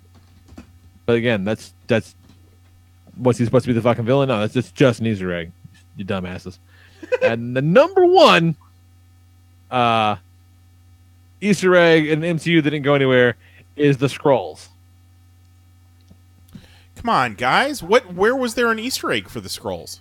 Yeah. It says the first season of Agents of S.H.I.E.L.D. spent an enormous amount of time and energy teasing what many fans assumed would be the inclusion of the alien race, the Skrulls, into the MCU. The show constantly came back to the phrase "embrace the change," which is clearly a reference to the Skrulls, and even featured the Skrull alphabet in various writings and formulas. The series went on. It seemed like the plans changed, and the Skrulls were never actually introduced to the MCU in the way most expected. All that took place was basically ignored in season 2. Blah, blah, blah, blah, blah. And humans, okay, whatever. I don't actually remember any of that happening. And also, we know the Skrulls are the villain in the Captain Marvel movie. You fucking assholes. Also, fuck Agents of S.H.I.E.L.D. Yeah, fuck Agents of S.H.I.E.L.D. to death.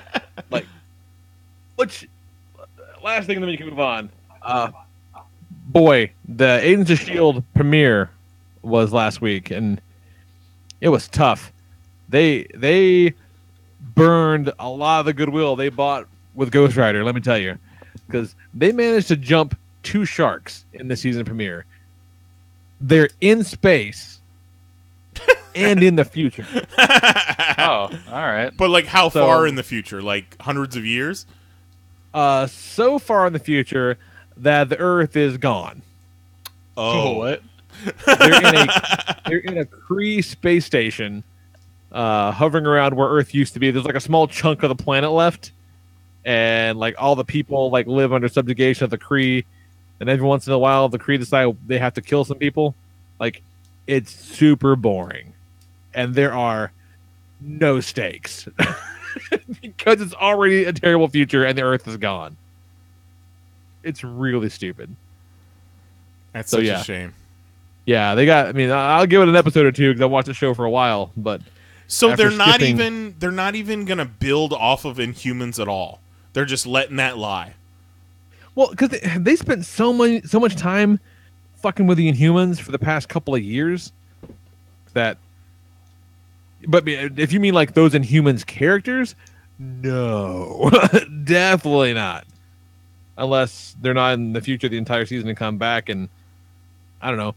For all I know, everyone in the Inhumans show died in the last episode. I have no idea because I don't know. They could have all.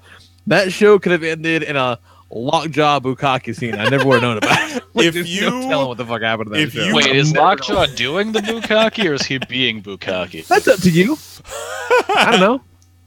Oh, God, I don't know what's more or less upsetting. Yeah, exactly. So I think I'd rather see him do the Bukkake. Yes, agreed, Yeah, agreed. Because I feel getting Bukkake'd on, that's abuse, and a giant bulldog Bukkakeing on someone else or many people, that's kind of funny. It's adorable. You're spraying... next. Well, If anyone listening has watched the finale of Inhumans, please write in or voicemail and let us know what happened. Yeah. Who lives? Who dies? Even if you haven't seen it, Yes. let us know what you think happened. Give us your best approximation of what happened in the Inhumans finale. Yeah, we're not gonna fact check you, so it's fine. Next story. This could go. It could be confirmed. It could not be. So let's not get our tits in a twist yet. But remember the deal where Disney was going to buy Fox a few weeks ago that immediately died? Well, it could possibly happen again. They could announce it next week. But knowing these things, it could die again. But it's back in the news. You know what? I don't think I care. Like, aside from because at this point, pulling in the X-Men, because that's what everybody's talking about. Oh man, the X-Men could be in the MCU. At this point, it doesn't even work. No, I don't care that much to want to see media consolidated like that. Yeah, there's that part of it too. Like, less choice, less options, more, corporate dickbaggery.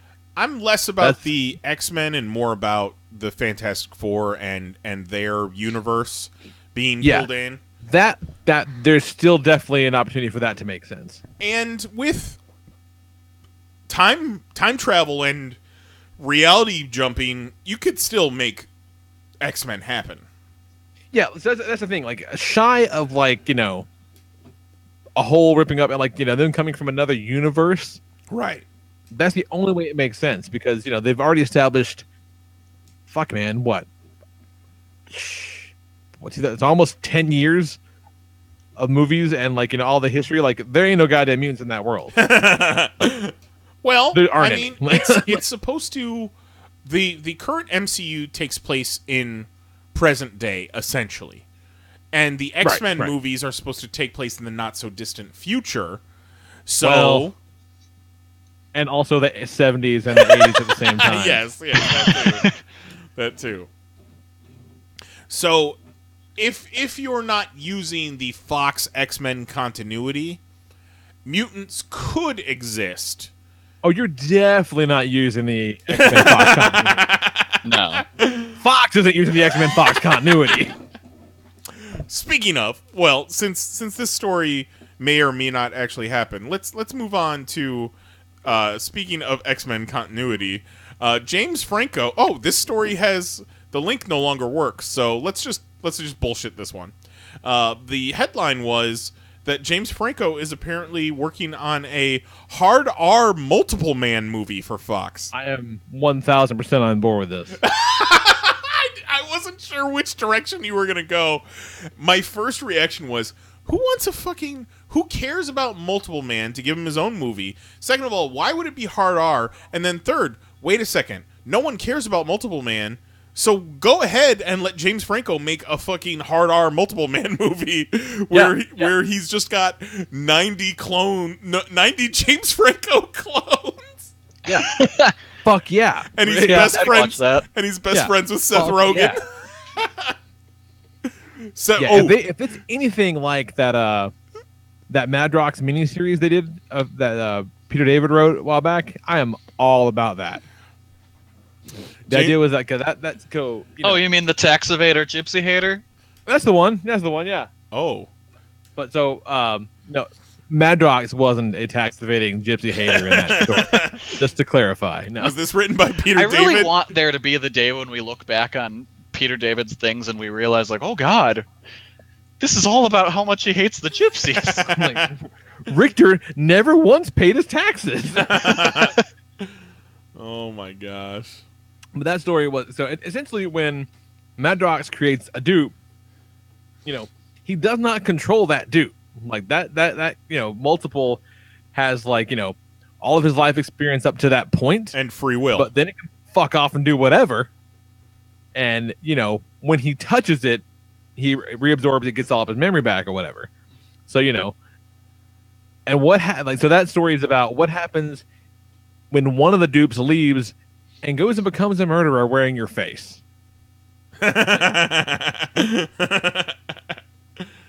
That's a fucking awesome idea for a movie. Yeah, Seth Rogen as strong guy.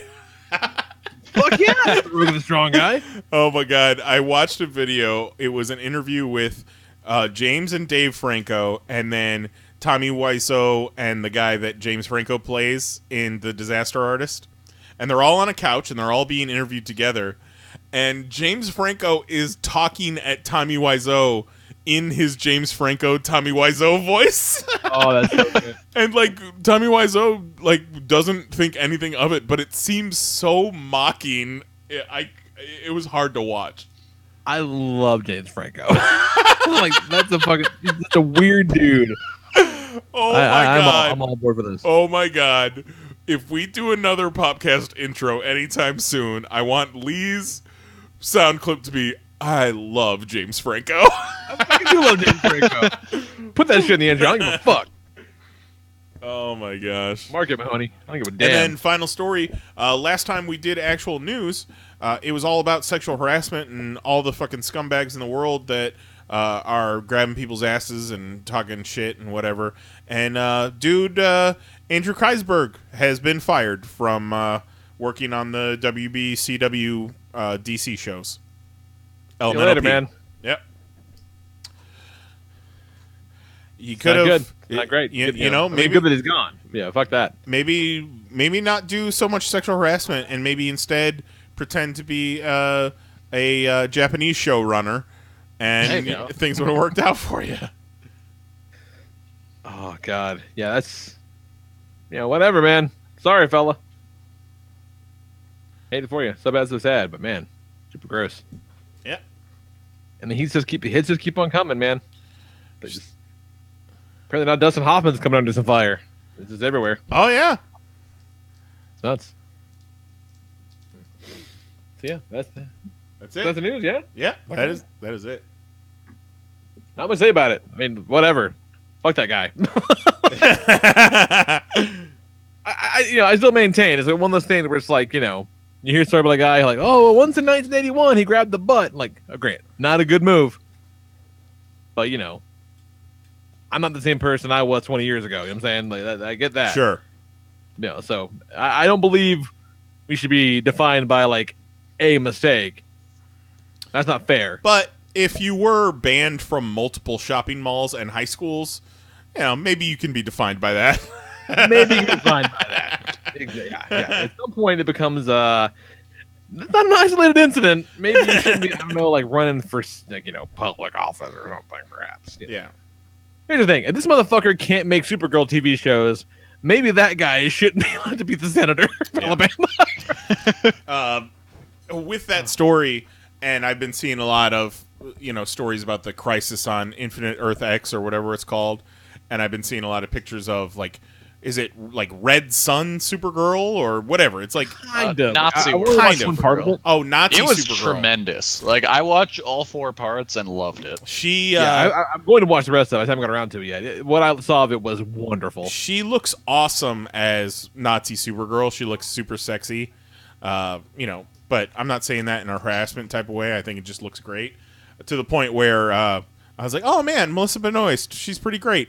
And I was like, oh yeah, remember that picture of her banging that dude and she fucking did the reach around and grabbed his balls? Like, she's top 10 all time. That's a super girl sex move right there. The behind the back, grabbing the balls. Earn the cape, earn the stripes, huh? Yeah. I got it.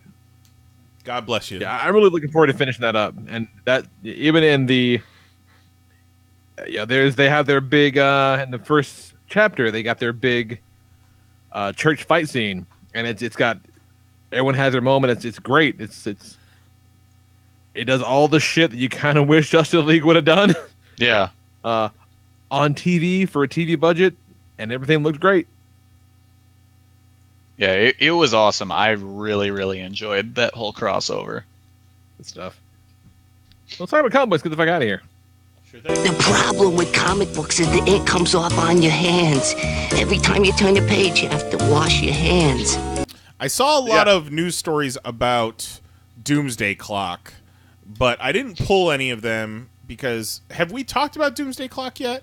No, because Okay. I was the last time we did a show. That's when I left to go do the midnight release. Right. So I figured we'd get to it in Comic Talk at some Yeah. point. Yeah. So yeah. Jim take like if they have to do this, right? If they've got to do their fucking Watchmen thing, right? If they just got all the right asses, have the right hairs up them, they're gonna do it. Thank God they got Gary Frank to draw it, because it looks great. Yeah, it looks awesome. It looks exactly like you want it to look like. It all fits. It all works in that world, whatever.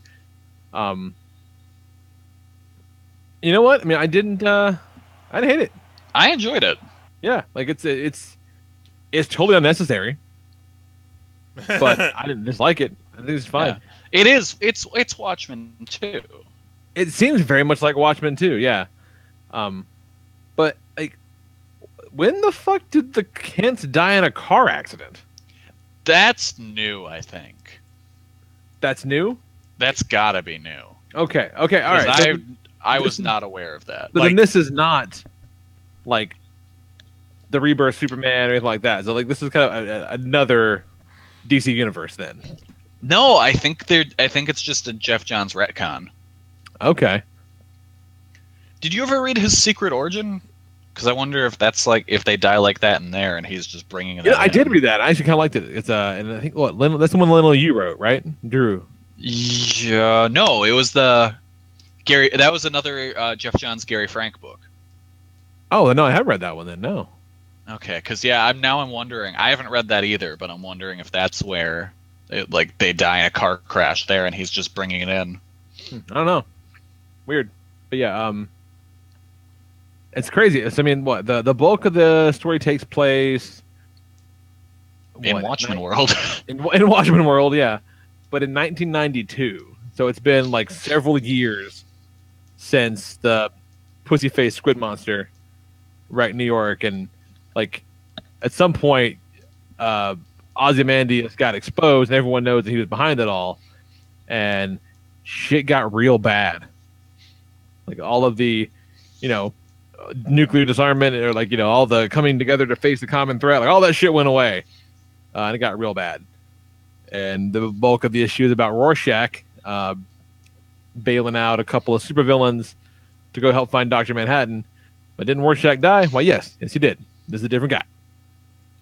That's all we know. He's a different guy, but he's still a lunatic. So the one thing I really enjoyed about this Rorschach is how he was written as though he was just a Rorschach cosplayer. Right, yeah. like the dumb shit he's writing in his notebook just seems like the dumb shit a Rorschach cosplayer would wander around a con muttering to themselves. Yeah, no, that is exactly right. Yeah. The mime supervillain guy is kind of terrifying. That shit was awesome. I can't wait until that guy inevitably blows someone's head off with his invisible guns. Yes. Like that has to happen. Yeah, it 1000% has to happen. Yeah, I love it. It's great. It was good though. I liked it. I liked it a lot. Again, just mostly because the way it looks. It not only does the art great, whatever, but it looks like Watchmen. Like the very famous 9-panel grid. Like it looks like fucking Watchmen. So, and I wonder if every issue is going to look like Watchmen, or as the story moves them to the DCU, if you're going to get more traditional layouts. It'd be very interesting to see what happens. I think that's how it'll go, because like as we saw in the last 4 pages, when it turns to a more Superman thing, it stops looking like Watchmen. But it's still that same grid, though. Was it? Oh yeah, very much so. Okay, then I think if that's the case, then it probably will stay like that. Oh, we'll see. But it's not bad. Like never would have said I wanted it, but it's not bad. No. I dig it.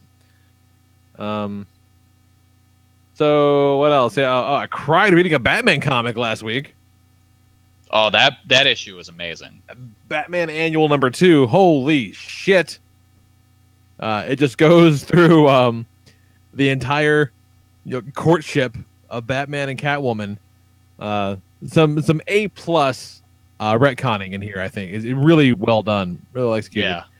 Just stories of Catwoman stealing the Batmobile and breaking into Wayne Manor like several times, just kind of just this superhuman flirting that they're doing, kind of getting to know one another and all this stuff, and you have all this courtship business, and then it cuts to them, as an old married couple, like doing old married couple things, and then fucking Bruce gets cancer and dies, and it's just fucking devastating. Like it's so good, so good.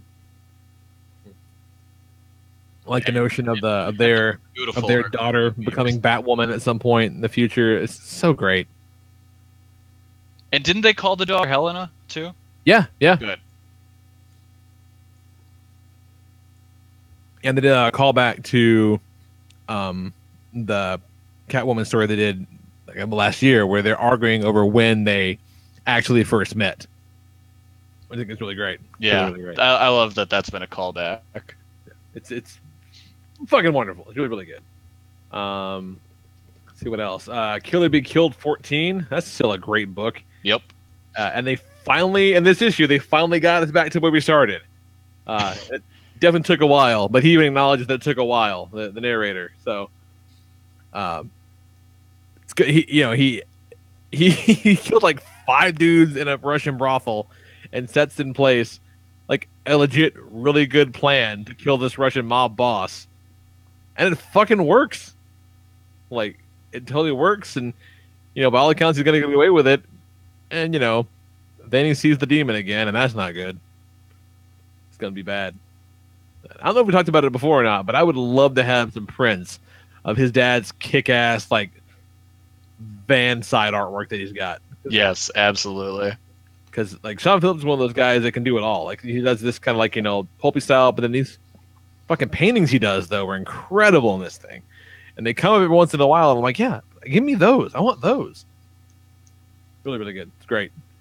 And then, what else? Fuck it. Yeah. I'll talk real quick about Lost Light number 11.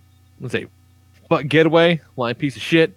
And all new Wolverine. Are you reading the Wolverine book by any chance? No, I never picked that one up. I like Laura a lot. So I was always going to read this, but this arc has brought back Daken, which I really appreciate too, because I fucking love Daken. And the story is called Orphans of X. It's basically people who have had their lives wrecked by either Wolverine or X-23 or Daken, like one of those clawed sons of bitches that run around killing people all the time. These are people who have lost people to them. And they've staged this. They've kind of come together and they've staged this massive revenge plot against them. Oh, that's cool. Yeah, it's fucking rad. Like they've even got they made a robot that looked like Laura's mom. They made Laura go back to where she was basically created, found her mom in a tube, and then when Daken shows up, he blows 6 holes in her. Like, yeah, that's not your mom. That's a fucking evil robot. Trust me, it's bad news. And so you got, Laura, Daken, and then Laura's awesome preteen clone fighting just legions of just, pissed off crazy people with their awesome these blank masks with X's on them. It's a very cool idea. And one that is such an obvious idea. I'm shocked no one's done it before because they kill a lot of people. Kind of with reckless abandon. So, hell, they got Laura killed an entire town because they made her do it like last year. So this is a really good story. This is a really good idea. Yeah, that's all I got. What you got, Kelly? Not a whole lot.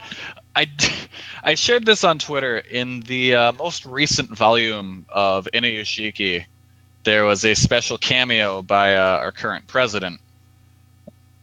And really timely. Yeah. So the volume ends pretty much with the announcement that there is an asteroid flying towards Earth and everyone's going to be dead in a few days. So Trump comes on the TV for a press conference and he starts going on about how, he's like, I'm going out on top. Things have been pretty great for me. He's like, I don't know about you guys. But then he goes, exact quote, so all bets are off now. Steal, rape, kill, do your worst, you fucking scumbags. As of this moment, murder is legal. And it's like, well, guess that's how Japan thinks he'd handle a crisis. That's pretty on the nose. It's pretty spot on, I think. Yeah. I mean, you didn't see anything out of line just then. That sounds remarkably on brand. Jesus. So that was a fun read. I wanted to get Kelly to talk about that Savage Dragon book he's sent us screenshots of. Oh my god. Oh, good lord. You know what? I read that. I got that book just to kind of see what's going on in there, and that shit does not belong in that book. It's super weird out of nowhere. Yeah, it just kind of happens. There's some very, very sexually explicit things going on in Savage Dragon that came out this past week. Consensual? Yeah. Oh, super consensual. There's like a 3-page sequence that just gets all sorts of nuts. I took the pictures because I had to save this and send this to these guys. Let me read the sound effects from the first page. The first panel has a good old squit. Oh, nice. And then the third panel has a good old blapalorch, which happens as the Savage Dragon sprays his wife off of himself with a stream of semen across the room. Across the room, and she lands and snowballs herself. Savage semen.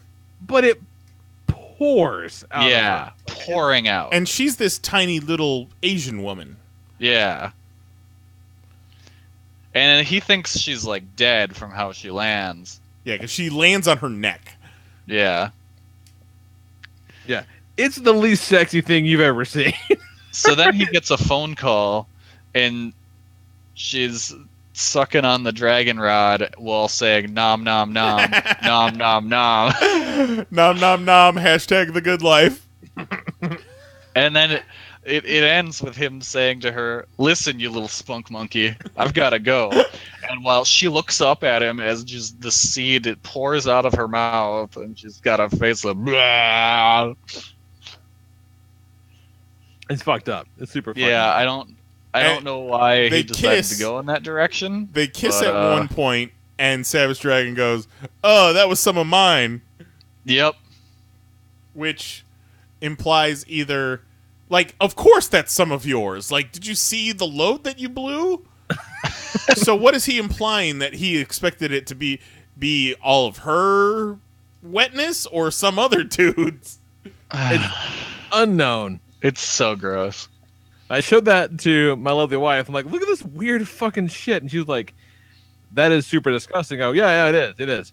Like, I paused for a second. I said, I feel like someone sucking your dick and saying nom nom nom will either be so horribly uncomfortable that you'll never be okay again, or you'll never get hard again unless they do it. I don't think you learn something about yourself when that happens, like one way or the other. Super upsetting. I can only get hard if I imagine Bernie Sanders as president. That's good fantasy. What a world that would be. Jesus Christ. So, my good buddy Goat, he's got the fucking magic touch when it comes to like flea markets and yard sales and Goodwill and shit like that. He's like I'll go to like Goodwill just for fuck around and won't find shit. He'll go the very next day and come back with treasures. Like he's got the touch. He purchased a board game at our local Goodwill the other day called, I don't know, I guess what it would be, how to pronounce it. I guess the best I can come up with is Obamopoly. Oh no. And it is, I mean, Monopoly, obviously, but with a bunch of like batshit crazy right-wing bullshit rules. Oh no. Like the cover is like very orange and black. It's very Soviet in its look, but with Obama and Nancy Pelosi's face like put over like some German whatever. It's super weird. So we're gonna play that tomorrow. It can't be any worse than real Monopoly. Is all I'm saying. True. So look forward to report on that next week. Yeah, that's all I got. So super weird. I think that's the show. Yeah, I think we did it. Yep. It was a good one. Let's do it Knocked again it next out. week. Yeah, we're talking about probably we're not going to do a live show on the 26th because it'll be the day after Christmas. I'm going to be traveling that day. But we're going to have something for you, though. Oh, we will, and I think we decided what we're going to have. Yeah, I'm pretty excited about it. Like, there's no fucking turning back now, Lee Rodriguez. You put it in my mind that we're going to, at some point, record commentary for Home Alone and release that on December 26th, and we're fucking doing it, goddammit! I didn't want to commit you to it. In case you had a better idea, that's all. No, like, I was thinking Gremlins at first, but then you said Home Alone, because like, Gremlins isn't a bad movie, but I like to pick bad movies that we can bag on. So I was racking my brain for a bad Christmas movie, but Home Alone is just so perfect, and you were so right that people have seen it so many times that they don't even have to watch it, and they can just listen to our commentary. Anyone can listen and follow along to a Home Alone commentary. I told guess who couldn't? Have you never seen Home Alone? Never seen it. Oh my god! And that makes it even better. That makes it. Oh, that's so good. Like, we should only do movie commentary on movies that Kelly has never seen. Oh, that's amazing. I told my dad we're gonna do a Home Alone commentary because my dad, my old man, his favorite movie genre is Christmas slapstick. Okay. So Home Alone, Christmas Vacation, Ernest Saves Christmas, Home Alone 2.